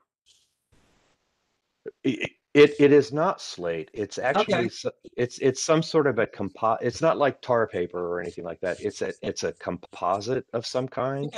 Yeah. Yeah. So I don't know that I didn't notice that when I was over there the other day. you were over at my house the other day. Took pictures. Know that you only got a foot distance between you and your neighbor. Ned creeping again. Yeah. Diligence. In It's called daylight. diligence, Anthony. In daylight. In daylight. So Mr. Thomas, is there any other questions you have for us that we can answer for you? I don't, but thank you so much for taking your time. I appreciate it. Sure. All right. Well, thanks for stopping by. Thank you. Thank you. All right. We'll move on to the next item. 21 GB-21-05-045 253 Lansing Street. Do we have applicants for 253 Lansing Street? Yes. I heard a yes. I'm looking for a face. Hello? There we go. I see your face. Please raise your right hand. Do you swear to tell the truth, the whole truth, and nothing but the truth? Yes. And please state your name for the record. Sarah Ahern? Thank you, Ms. Ahern. Jacqueline? Okay, this is a conceptual application. The application is proposing to construct a two-story carriage house. The first floor would comprise of a two-car garage and storage space, and the second floor would comprise of a bed sitting room apartment. The carriage house will be constructed approximately 20 feet to the rear of the existing residence and have a footprint of 600 square feet and be offset from the existing rear alley in line with the face of the adjacent structures. The exterior finishes would be board and batten siding with trim to match the existing residence, and the new structure would follow the detailing of the existing residence and replicate the color scheme. So at the April business meeting, the commission asked about the lot width, cautioning that a bathroom or a kitchen could be included, but not both, and asked if the second story plans were also available since the first story plans are included, and requested the applicant to, or recommended the applicant ask for preliminary feedback from building and zoning regarding what variances may be needed. All right. And does the applicant have anything else to add? I have my architect here as well. John Mackay is on. I don't know. He might have something to add. All right, Mr. Mackay, if you please raise your right hand. Do you swear to tell the truth, the whole truth, nothing but the truth? Oh, I don't have audio for you. Are you muted?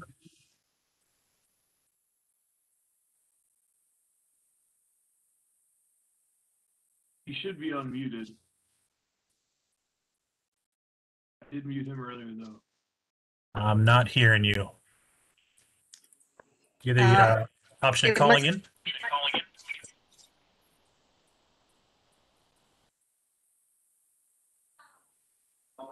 Yeah, if you want to try calling with the phone, that could be an option. Oh, you number? Jacqueline, do you have a number to call in for this? Yeah, I will search for it real quick and then I will put it in the chat. Okay. Jacqueline will put it in the chat for you.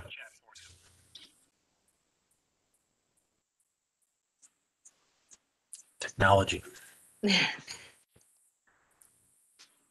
For sake of time, we can talk through whatever you'd like to talk through until we bring him on. Any questions you have or information you want from us? No, I don't. Well, I'll just speak for myself. I think it sounds as easy as just choosing either a bathroom or what was the other part? A sink, but we can't do both. So choose either or. It doesn't matter. Correct. Typically, we go for a bathroom or a kitchen is what we're looking, not both. Great. And then what would you anticipate we would, what kind of, was it variances? There's a garage going in a few doors down. And so is it typical that we would need variances or is it just something we need to check with? You check with it. There's a whole slew of code requirements out there with the city setbacks. You're going to need variances. Okay. I mean, occupied space above a garage, the height of the garage, the height of this building is going to require variance. I mean, those are the starting points. Okay. Mr. Mackay, did you get the audio yet?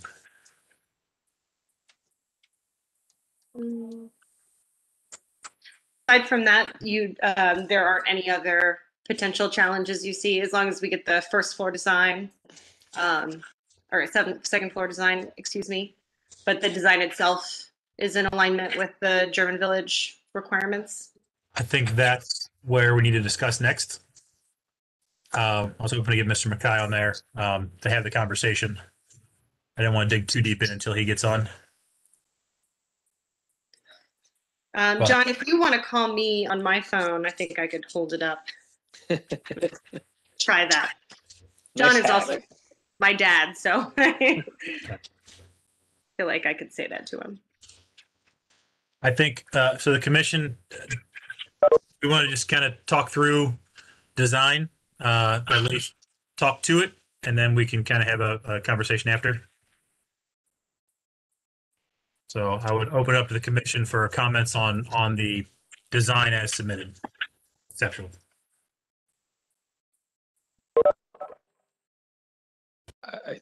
Am I in now? Yes. You are. Ah, okay. You'll have to excuse me. I have a slight case of laryngitis, so I apologize up front. We'll talk through our comments on the design, and so we don't got to talk too much, and then we can have a conversation afterwards. I would just say what we usually ask for is to see a scaled drawing of the other adjacent garages, right? To kind of understand scale and massing. I know we've got the alley images, but it's nice to see them all together, right? An alleyscape of both your side of the street and the adjacent side. You're asking for elevations. I'm sorry. You're asking for elevations, I assume, not plans. Correct. You're asking basically for a streetscape of both sides. That's exactly what we're asking for. Yeah. And it could just be silhouettes. Both sides of the alley. Yeah. How Oh, far down absolutely. Just silhouettes. You can act. I mean, frequently people do it by doing a photo montage, where as long as the elevations are correct. Okay. Yeah, we can do that. Excuse me. How far down the alley do you want us to go? All the way? Where is this? We're looking.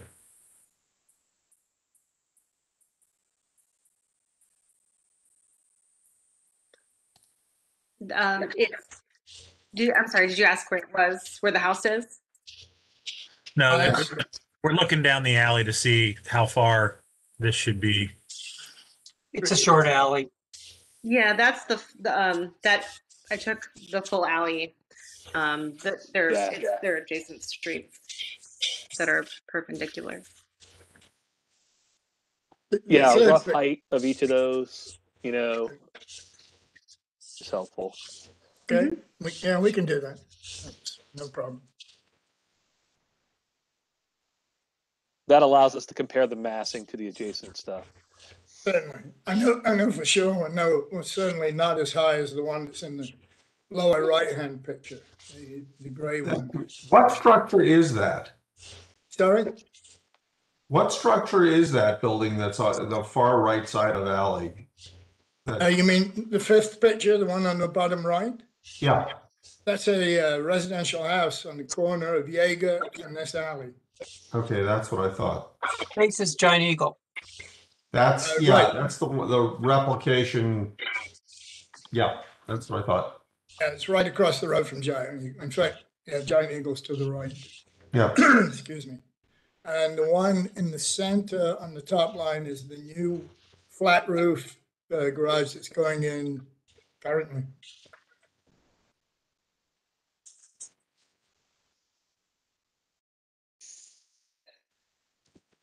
Yeah, I mean, the height of this is what concerns me. Yeah, Jay, but with that house and then this other one that's going in, I'm not sure. It's maybe seen, and it'd be interesting to see what's on the other side too, though. Yeah, but there are two-story houses in the alley as well on the other side. Okay. Yeah, but a house is not I mean, that's what we're going to get into an interesting discussion about. A house is not a garage, and a garage is not a house. So I don't mean to be facetious or confront you, but so what is a coach house?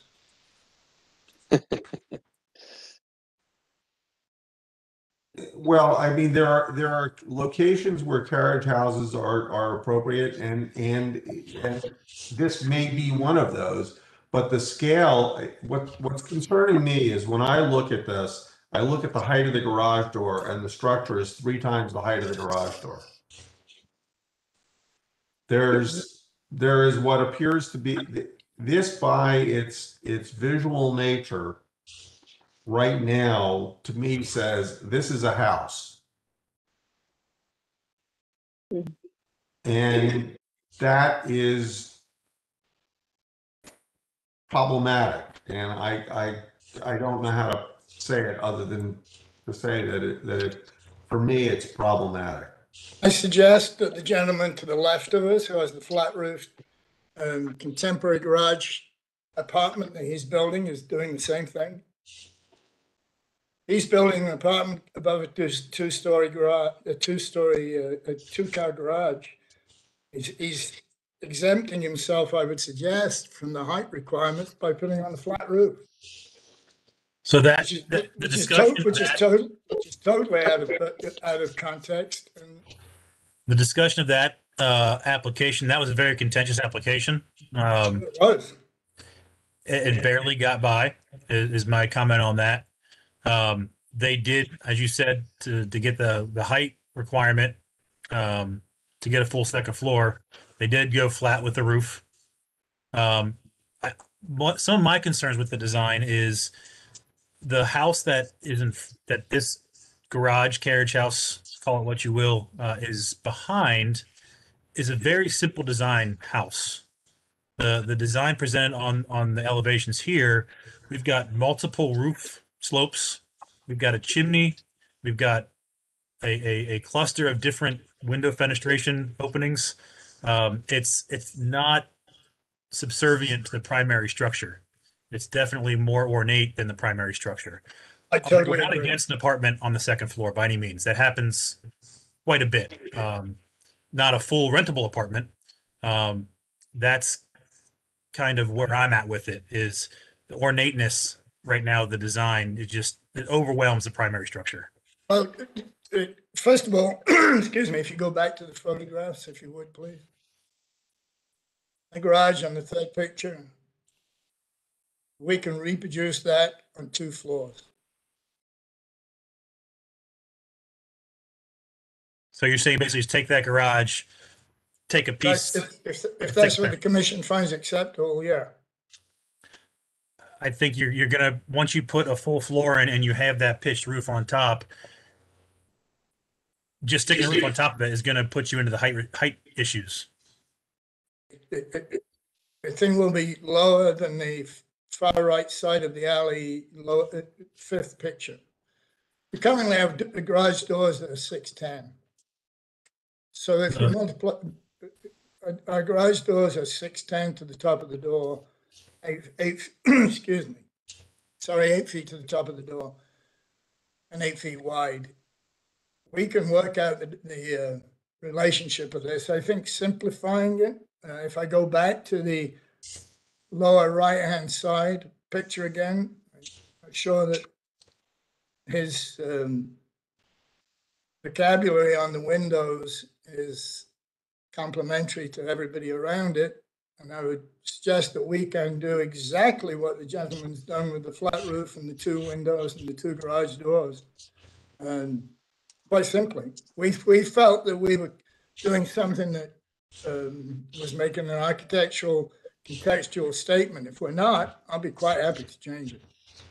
So to use that fifth picture, the bottom right there, that's a primary residence.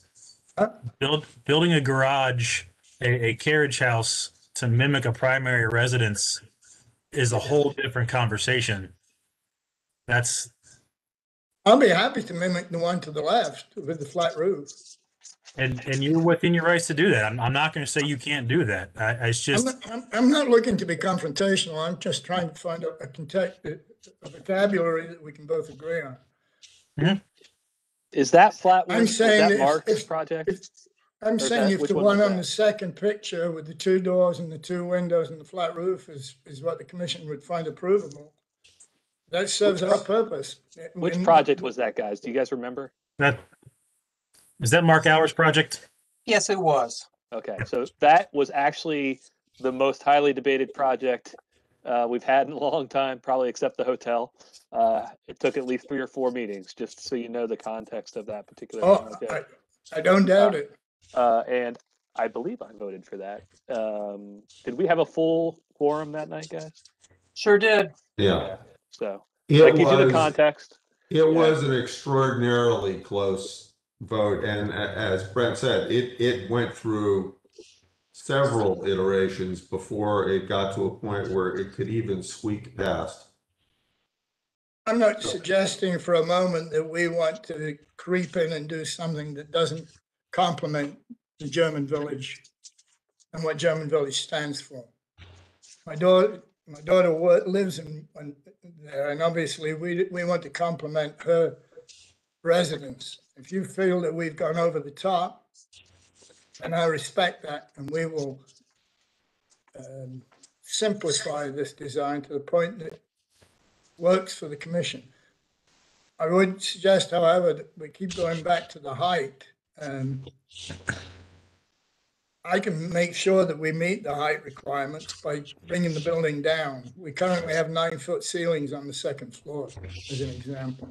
So this thing is framed with rafters, it's not framed with trusses, so that we could get higher exposed cathedral ceilings on the second floor. So there's an opportunity here to drop the whole roof line and reduce the walls around the perimeter to probably 4 feet.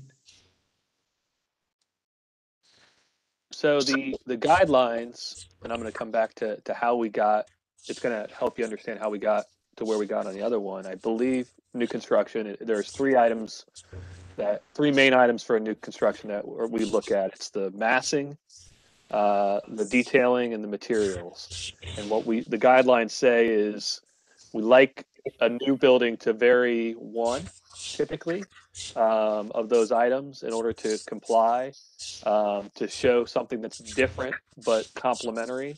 We sometimes can vary two. So the question I would pose to the commission for this application, to be fair to him and the way we've reviewed other applications, has he varied one item in massing, and is the detailing and materials similar enough, and is the varying in massing too much? And I think that's what people are getting towards in order to be approvable. Well, what you also get to, Brent, when you start talking about looking at massing and looking at building heights, is the general guidance, really the rule, that it should not be any higher than, and kind of higher than the lowest and lower than the highest. Right. So the average of the two. That's right. Yeah, I don't I don't necessarily have a feeling at this point for how high this drawing is showing this building being compared to what we're looking at. My sense is that it would be equivalent or close to equivalent to putting a putting a gable roof on top of the structure that on top of Mark's garage, assuming that's Mark's garage, which is going to make it massively tall. And its massing is going to therefore be pretty extraordinary. So I think to help the applicant, I mean, I think seeing that alleyscape is going to help us really judge that better, right, than we are able to do right now. Yeah. And so what Jay was referring to, there is also another requirement in the guidelines, a guidance in the guidelines that ask that your structure be somewhere between the average, around the average of the highest structure adjacent and the lowest structure adjacent, right? And so that I get that. Yeah. So may I ask who Mark is? Mark, which one is Mark's garage? No, we think we believe he's the architect for the flat roof garage that you're talking about. Oh, okay. We're just using that as a shorthand way of referring to that building as Mark's building. So one other option. So I think the reaction that I have to the elevation is the fact that it's the gable end, which just exaggerates the height. And I know on a lot of two-story garage carriage houses, that gable end is flipped, so you're not getting the full mass of the gable end. Your roof is rotated, so you're seeing the slope of the roof. That is one way that we've got around the massiveness of second floor area. Why don't we just, having heard your comments, all of which I appreciate, why don't we just redesign this thing and come back to you? Sounds good. We don't want to waste any more of your time discussing something that's a hurdle. Why don't we find not necessarily a compromise, but something that everybody feels comfortable with? Ultimately, that's what it comes down to. Sure. Yeah, I think you've heard our comment. You kind of understand where we're all coming from, the perspective, and understand the additional information we would need to see to help us make a decision. And that's the point of a conceptual review. So, certainly. All right. Anything else you want from us? I don't think so. I appreciate your time and your input, and we'll be back to you. All righty. Thank you very much. Thank you. Thank you. Bye-bye. guys. All right. Moving on to the last application, item 22, GV-21-05-046, 710, 714 South Fifth Street. Ms. Bullock. Yes, I'm here. There we go. Please raise your right hand. You swear to tell the truth, the whole truth, nothing but the truth. I do. And please state your name for the record. Juliet Bullock, architect. I believe the client might be on here as well, unless they got tired. So, We have the client. Steve Gifford there. He's listed. Mr. Gifford, if you'd like to speak, if you can unmute yourself so we can swear you in. Do you got your camera turned on? The whole family's here. Sorry. There we go. If anybody's going to speak, please raise your right hand. Do you swear to tell the truth, the whole truth, and the truth? I do. I do. And please state your names for the record. Carolyn Gifford. Steve Gifford. All righty. Jacqueline? Okay, this conceptual application is proposing exterior alterations and new construction. The applicant would like to convert the existing duplex to a single-family residence, construct a new detached garage, add a new porch or small addition at the rear, and the exterior alterations would include new front doors, repair of the eaves fascia like for like, and miscellaneous interior remodeling. So at the April business meeting, the commission asked that the applicant ask Building and Zoning for preliminary feedback regarding any variances that may be needed. All righty. Applicant, have anything else to add? We do not need any variances. You're permitted, actually, we're not into the setback, and we're permitted to add 50% of the living area of a non-conforming structure. We're fine on our rear yard, we're fine on our garage, and we're well below 50% lot coverage as well. It's a pretty big lot. Okay. Questions, comments from the commission on what's before us? My comment is the demolition of the back wall is too extensive of historic fabric.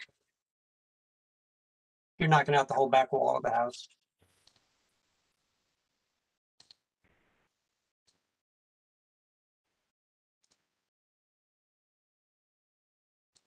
It's actually about maybe 2/3 of it. There's quite a large section that we're maintaining. Actually, Julie, I'm looking maybe 5 feet. The whole rest of the back wall is gone. There is, I can tell you the exact dimensions. But it's still too much. Yeah, I understand. You know, the guidelines say use existing openings to get into additions. Yeah, way too much. So it's Any thoughts on the garage? It's pretty simple design of garage.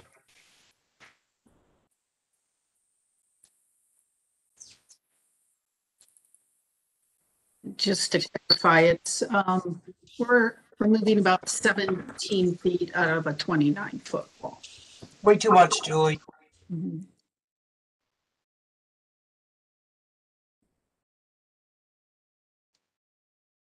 Oh, okay. It's the living room. Okay. Yes, it's in there.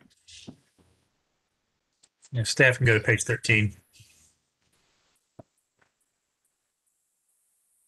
There you go. Yes.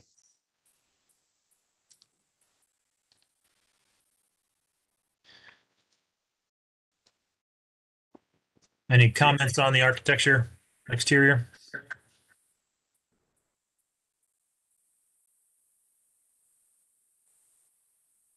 So that's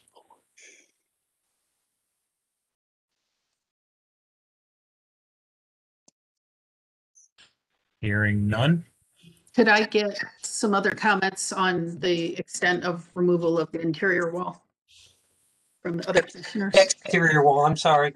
Exterior, yeah. Well, which is now an interior wall.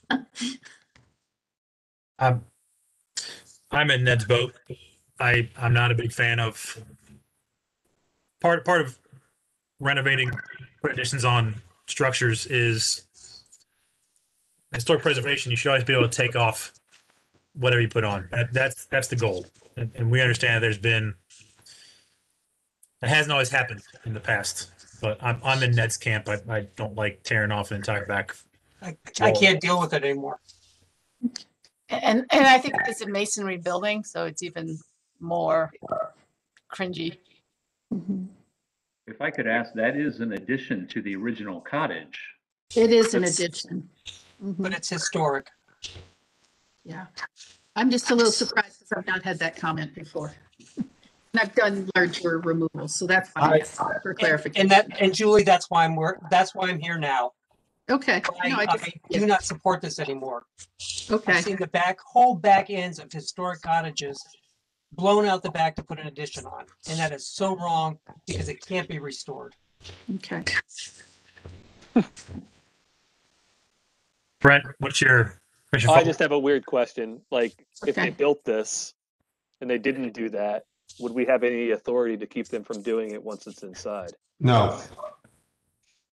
Right. So I disagree, Jay. I'm just asking the question. Doesn't matter. Once it's interior space, it's interior space and it's outside of our purview. That's true. But I think there's recourse now. I think actually, I'm going to say we could submit a plan revision. We would not be required to get a COA. And it would not go back through German Village. But I also understand your intent to keep more of the historic structure, but he is correct that it's not really enforceable, unfortunately. That's my concern. I mean, that's just, I'm trying to understand that. We I don't necessarily disagree with your principle, Ned, but I'm just trying to understand. But my question would be then, Julie, I will ask you if your intent under oath is to take that wall down after the building's built. Mm-hmm. I would say that. Go ahead. I would say that that's an inappropriate question, and I'm not gonna, clearly not Jay, her lawyer, it's actually nor not, anybody's lawyer. Jay, it's actually not. It is appropriate to ask an applicant, are you aware of anything in this that we have not talked that's not in compliance with the guidelines? I would argue that that's not in compliance with the guidelines, because once it's interior space, it's outside of our purview. But demolition is not. Going into it, demolition is not. How much damage are you doing to the historic fabric to put this addition on? That's the question. And that is our purview. Ned, I don't agree with, or I don't disagree. First of all, I think that's the way it should be. I think we should have some degree of control over the interior and especially interior structures. But the reality is, I don't think we do. I don't think we've ever exercised. You can ask that question. How much demolition are you going to do to put this addition on? And the answer is this. And then when they don't comply with it, they have put their license under threat. I will put it that way. I think that. I mean, I'm not doing the demolition by any stretch. To your point, Julie. Julie, you are doing the drawings and getting the permit, are you not? Sure, but I'm just going to tell you, Ben, or Ned, sorry. I can't tell you how many times that I've gone out to a job site 4 or 5 months later, and this is no excuse, and I agree with you, but that the builder or the owner has made changes that I'm not aware of at all. And it does happen a lot, especially on the inside of houses. So then let me ask you this. Have you gone to the building department and gotten the permit modified? Well, a lot of times I never even know about it. That's not an excuse, Julie. You're supposed to go to the building department and make those permit revisions. If the client does not want to pay me to come out and inspect the site and see the construction was done, I would have no way of being able to certify whether changes had been made or not. Yes, it is the responsibility of the builder and or the owner to contact me if they make changes. And it's also the responsibility of the building department to contact me and say, hey, did you sign off on this change? But I agree. It doesn't happen a lot. Could It's unfortunate. I don't agree with it. Time out. I think this argument needs to be taken back to the city and getting our legal review. I don't think we need to hash it out here on the call. I agree 100%, Anthony. That's exactly what I was going to say. I'd love to get the city's perspective on where that line is drawn so that we can operate clearly and so that the applicant knows where our authority lies and where it doesn't. And it would be helpful to have a clarification for sure. But I figure that out. The biggest question on this was the roof lines. And I was hoping to get some feedback on that because it was a little difficult for me to figure out how to put an addition on this. And I don't know if you could go to the exterior elevation page. That's what I was really hoping to get feedback on. And I'll certainly talk to the owner about maintaining more of the existing interior wall and see if we could come up with another scenario. I'm not sure yet, you know, there's some elevations here in there somewhere. Yeah, you've made it smaller than the original structure or lower than the original structure. Yeah. Well, so I did a gable, yes, but see, there's like a low slope roof in between. And I just want to make sure that we're okay with this massing because, you know, I went back and forth on it. Should I turn the gable? It just made it too important if I turned the gable on the south elevation to face me. So I faced it towards the back. And the other thing I liked about this orientation is when you're standing in the front, and then another reason I did it this way, when you're standing in the front of the building, you do not see the addition. And if I turned the gable, you were going to see it. Because my first thought was, oh, I need to turn this 90 degrees. But I went with, let's keep it hidden behind the main massing of the house from the street so that it didn't, you know, come out past it. So Julie, I think it's fine. Okay, good. I like the fact you respected the roof, the flat roof. This is on the back. Does it read like an addition? Boy, does it read like an addition. Yeah. 100%. And you made the pitch lower than the pitch of the main structure and then the jumping off point lower than the flat roof. It all makes sense. And you matched the pitch. So yeah, for me, it's fine. Okay, great. Okay. All right. I like it as well. I just have a question on the second floor plan, the roof plan. There's a shape on the back. I was just wondering what that was. Yeah. You know, that was for the building department. They want to see the height. It's like a section. I should have cut it out. Interiors, yeah. Yeah. This house is very oddly configured on the second floor in that the first floor is side to side with the duplex and the second floor is front to back. Yeah. Julie, all the doubles are like that. Oh, where are they? I haven't run into A lot of them are like that, yeah. Yeah. The Dutch doubles are like that. The German doubles are not. Yeah. Okay. I must have been doing German doubles. You must have been doing German doubles. Okay. All right. So we'll go back and rethink the spaces and see what we can come up with in terms of a layout that respects more of the exterior wall. I would appreciate that. Yeah, I'll talk to the client about that. Since we have the audience, Julie, I'm sorry to interrupt, but what is the maximum that we could take out of that back wall? Because it could be revised to leave part of that back wall. So I'll put it this way: there's the school of thought, and the preservation mantra is that whatever you put on as an addition, whatever changes you make, should be undoable. We should be able to reverse it. So if we put an addition on, in theory, we should be able to take it off and have the building back to its original condition. That's the preservation mantra. The semantics that the argument's happening now is, do we have any recourse once it becomes interior space? And I'm not going to debate that. That's for another day. But that perfect scenario, you use the doors that are there as the entrances to the new space. Maybe you do some changes with a window or something like that. That would be the perfect world scenario. And I'm not going to debate that today. Yeah, I'm not sure that always needs to be strictly adhered to, but certainly, in my opinion, less demolition than what you're doing. And there could be a happy medium in between where we understand that there's space. You need to get usable space out of it. So opening up something could be in play. That's the, I'll say, the philosophical debate that was happening earlier. Okay. But there's no hard and fast number of what's good and what's not. Okay, thank you. Now, do we get the 1 week grace period to submit next week, a week from tomorrow? Jacqueline? You're muted. I mean, typically we do that for continued applications. I'm sure, yeah, I can double check. We can figure it out for the conceptual. Because we would love to get this all revised and I'd love to get I'm gonna, take a risk and get final drawings into you. If I can get them, their contractor's ready to go, so. Yeah, if you got a contractor right now, use them. Yeah, that's the problem. It's only going to go up. Yeah. They're not available. They aren't, so. All right, Julie, anything else you need from us? I don't think so. I appreciate the feedback and, okay. Definitely, I understand, Ned, where you're coming from, so I appreciate that, so. I appreciate that, Julie. Thank you. Thank you. Well, it's good when you spark that debate. It's something that definitely needs to be clarified, I think. Absolutely. Yeah, because I think people do take advantage. Okay. Leave it at that. All the time. All right, thank you. Thank you very much. Jacqueline, I don't think there's anything else old business-wise down below. Nope, we are, I think, all set. Okay. Motion to adjourn.